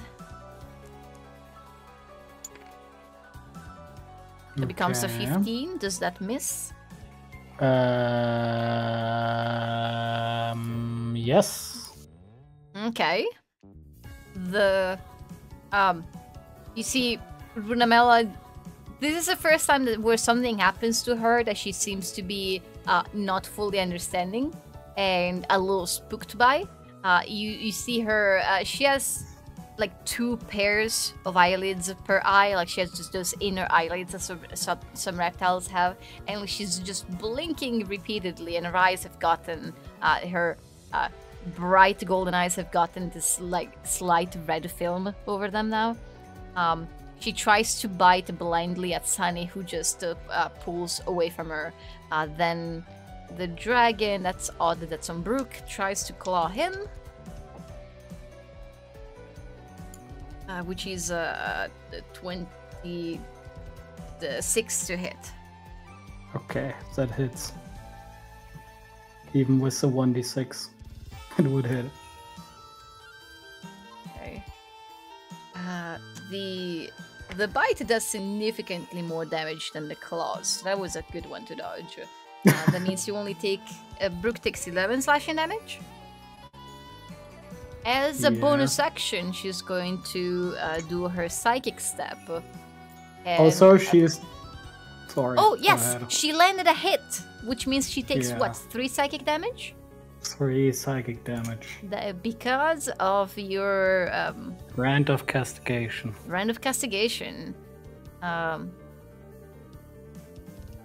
does she handle psychic damage? Oh yeah, just fine. So she takes that. She's hurt by something that she doesn't quite get, and she can't really see where she is. So she just teleports back. Let's say like near Arin. She gets it a little wrong, and she has to waddle in his direction. And then once again tries. In fact, she's not even gonna claw him. She just tries to pin him down, much like Tekka did to her earlier. So I'm just gonna do a quick contested grapple check. That's a natural 2 for Runamela. Plus that, yeah, Arin, like the moment that Runamela disappears, he immediately moves forward. He knows that she's coming, and manages to not be grabbed by her. Which brings us to the end of her turn, the beginning of Tekka's. Yeah, I think Tekka is just gonna continue this. Just like running up and grapple, trying to tire her out, essentially. Mm-hmm. So let's continue this charade. Let's go.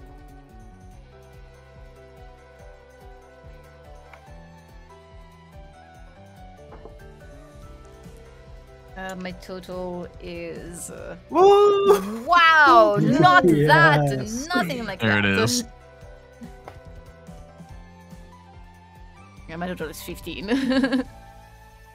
Tekka was born to grapple. No play fight too hard.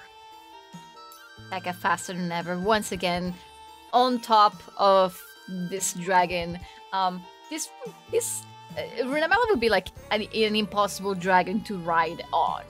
She just has all these very thin, very sharp spikes along her back. So you're not really like sitting on her. You're more like putting weight on the base of one of her wings and forcing her to just kind of lay down.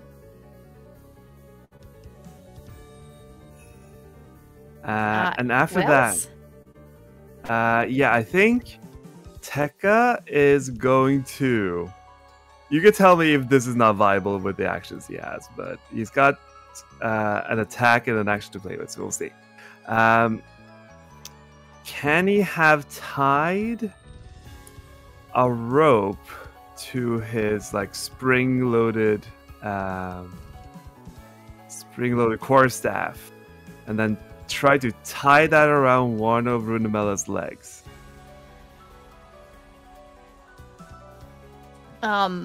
Was it previously tied to the quarterstaff?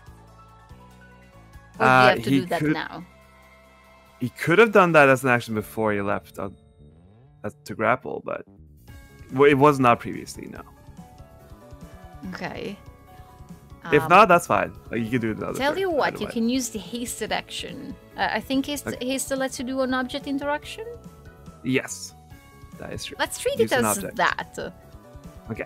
And it's mainly just because you have so much speed and energy in you right now that's a much speedier task than it would have been otherwise. Mm-hmm. Yeah, so the goal here is to tie the other end of the rope around one of her legs and then just have the spring shoot off in a direction, trying to throw her off balance. Okay. So since you ever grappled, there's rules for tying up somebody who's resisting it, right?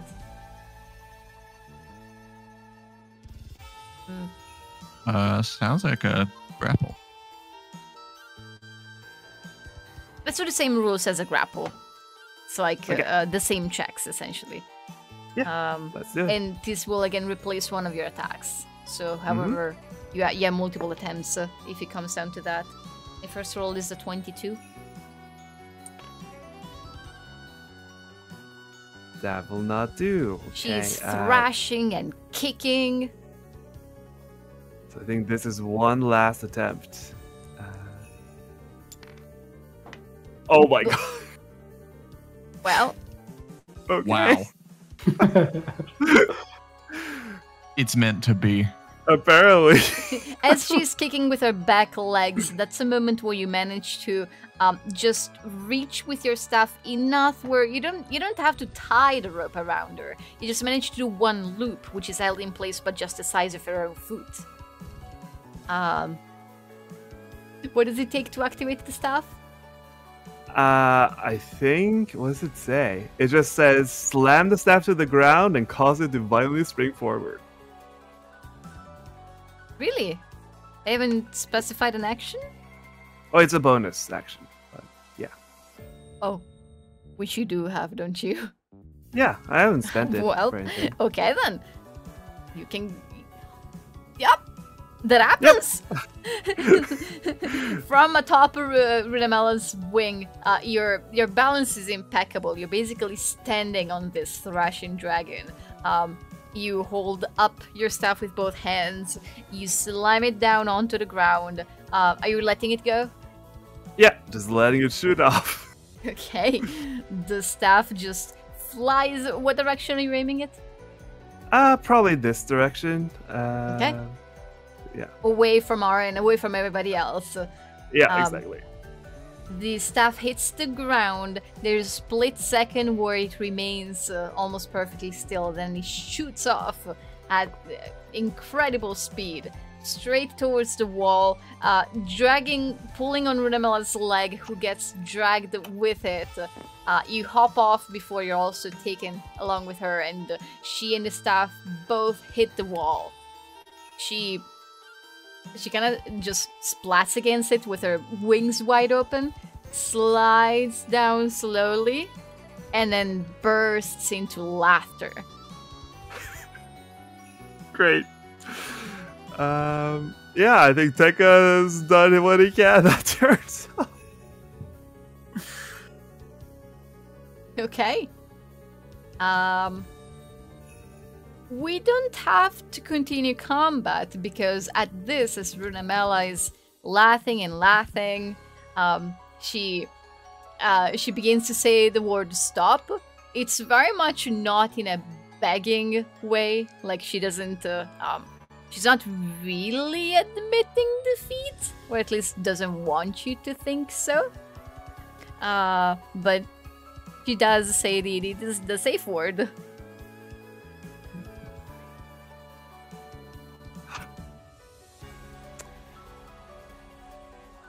The megalith trumpets triumphantly. It successfully intimidated her into submission. Yes, the wandering megalith did an excellent job. He wandered about 15 feet. That's all it takes. Yeah, I think Tekka will walk up to Runamela and say, well fought. You are very strong. Runamela proceeding to pick herself back up, and by the time she is standing again, she's back to her Etaran form. I do. Yeah, good enough.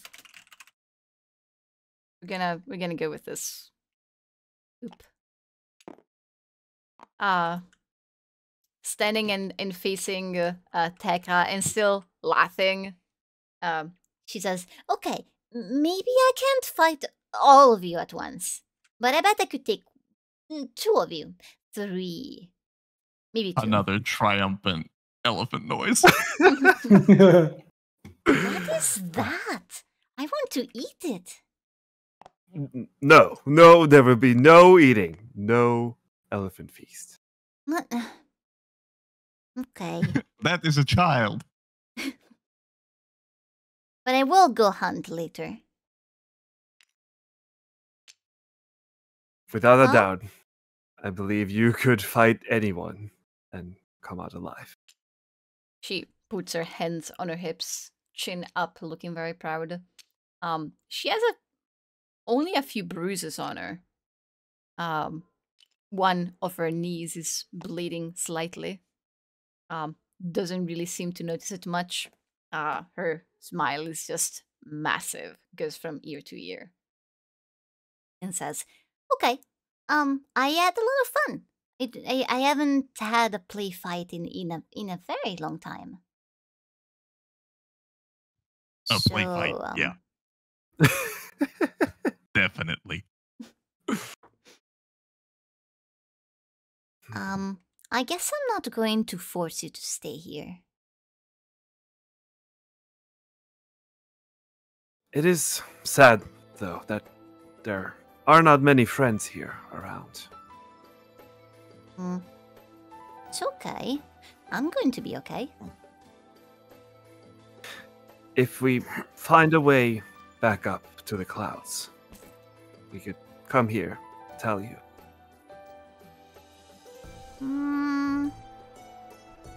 I don't know. I like it here. I'm sure but there I are... would like for you to come back. Fine. I can come back. Okay. And we need to teach Head how to speak. I can try. Teach him a few words. Okay. Stay safe. Keep playing. Keep training.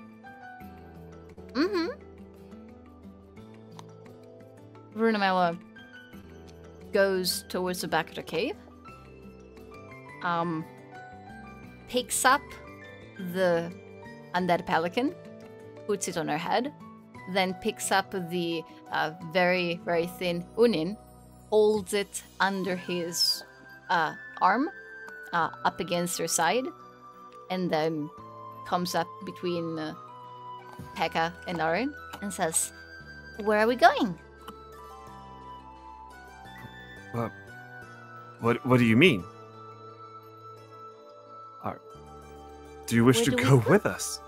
Yeah, if you're not staying, then I'm coming with you. Oh, You should know that where we're going might not be safe, but I can now see that you can take care of yourself. Tekka will look up to Aaron. Well, Aaron, it seems that we will have one more along for the walk. I think you'll have to learn how to handle children.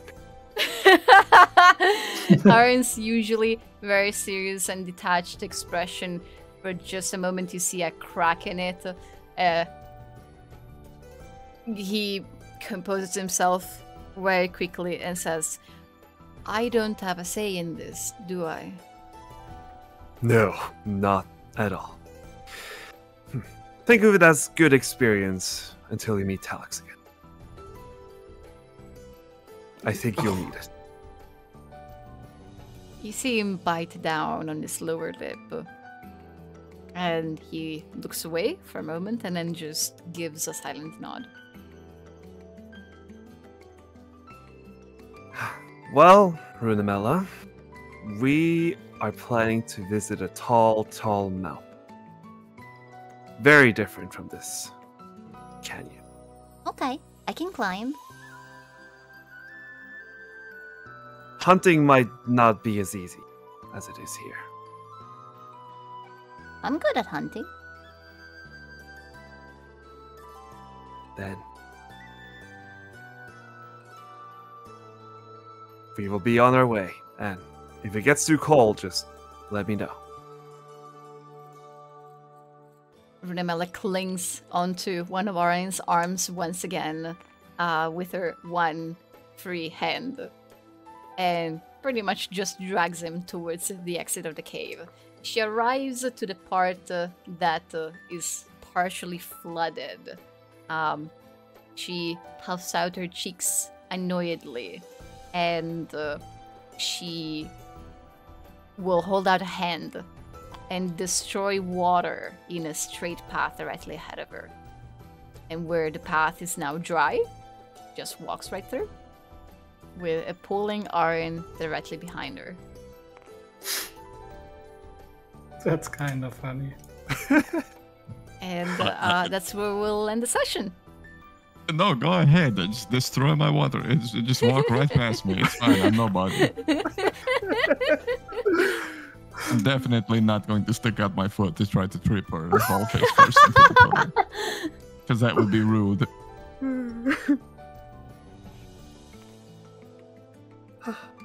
Alrighty, new companion for a long journey. Okay, great. Aaron will be very happy, I'm sure.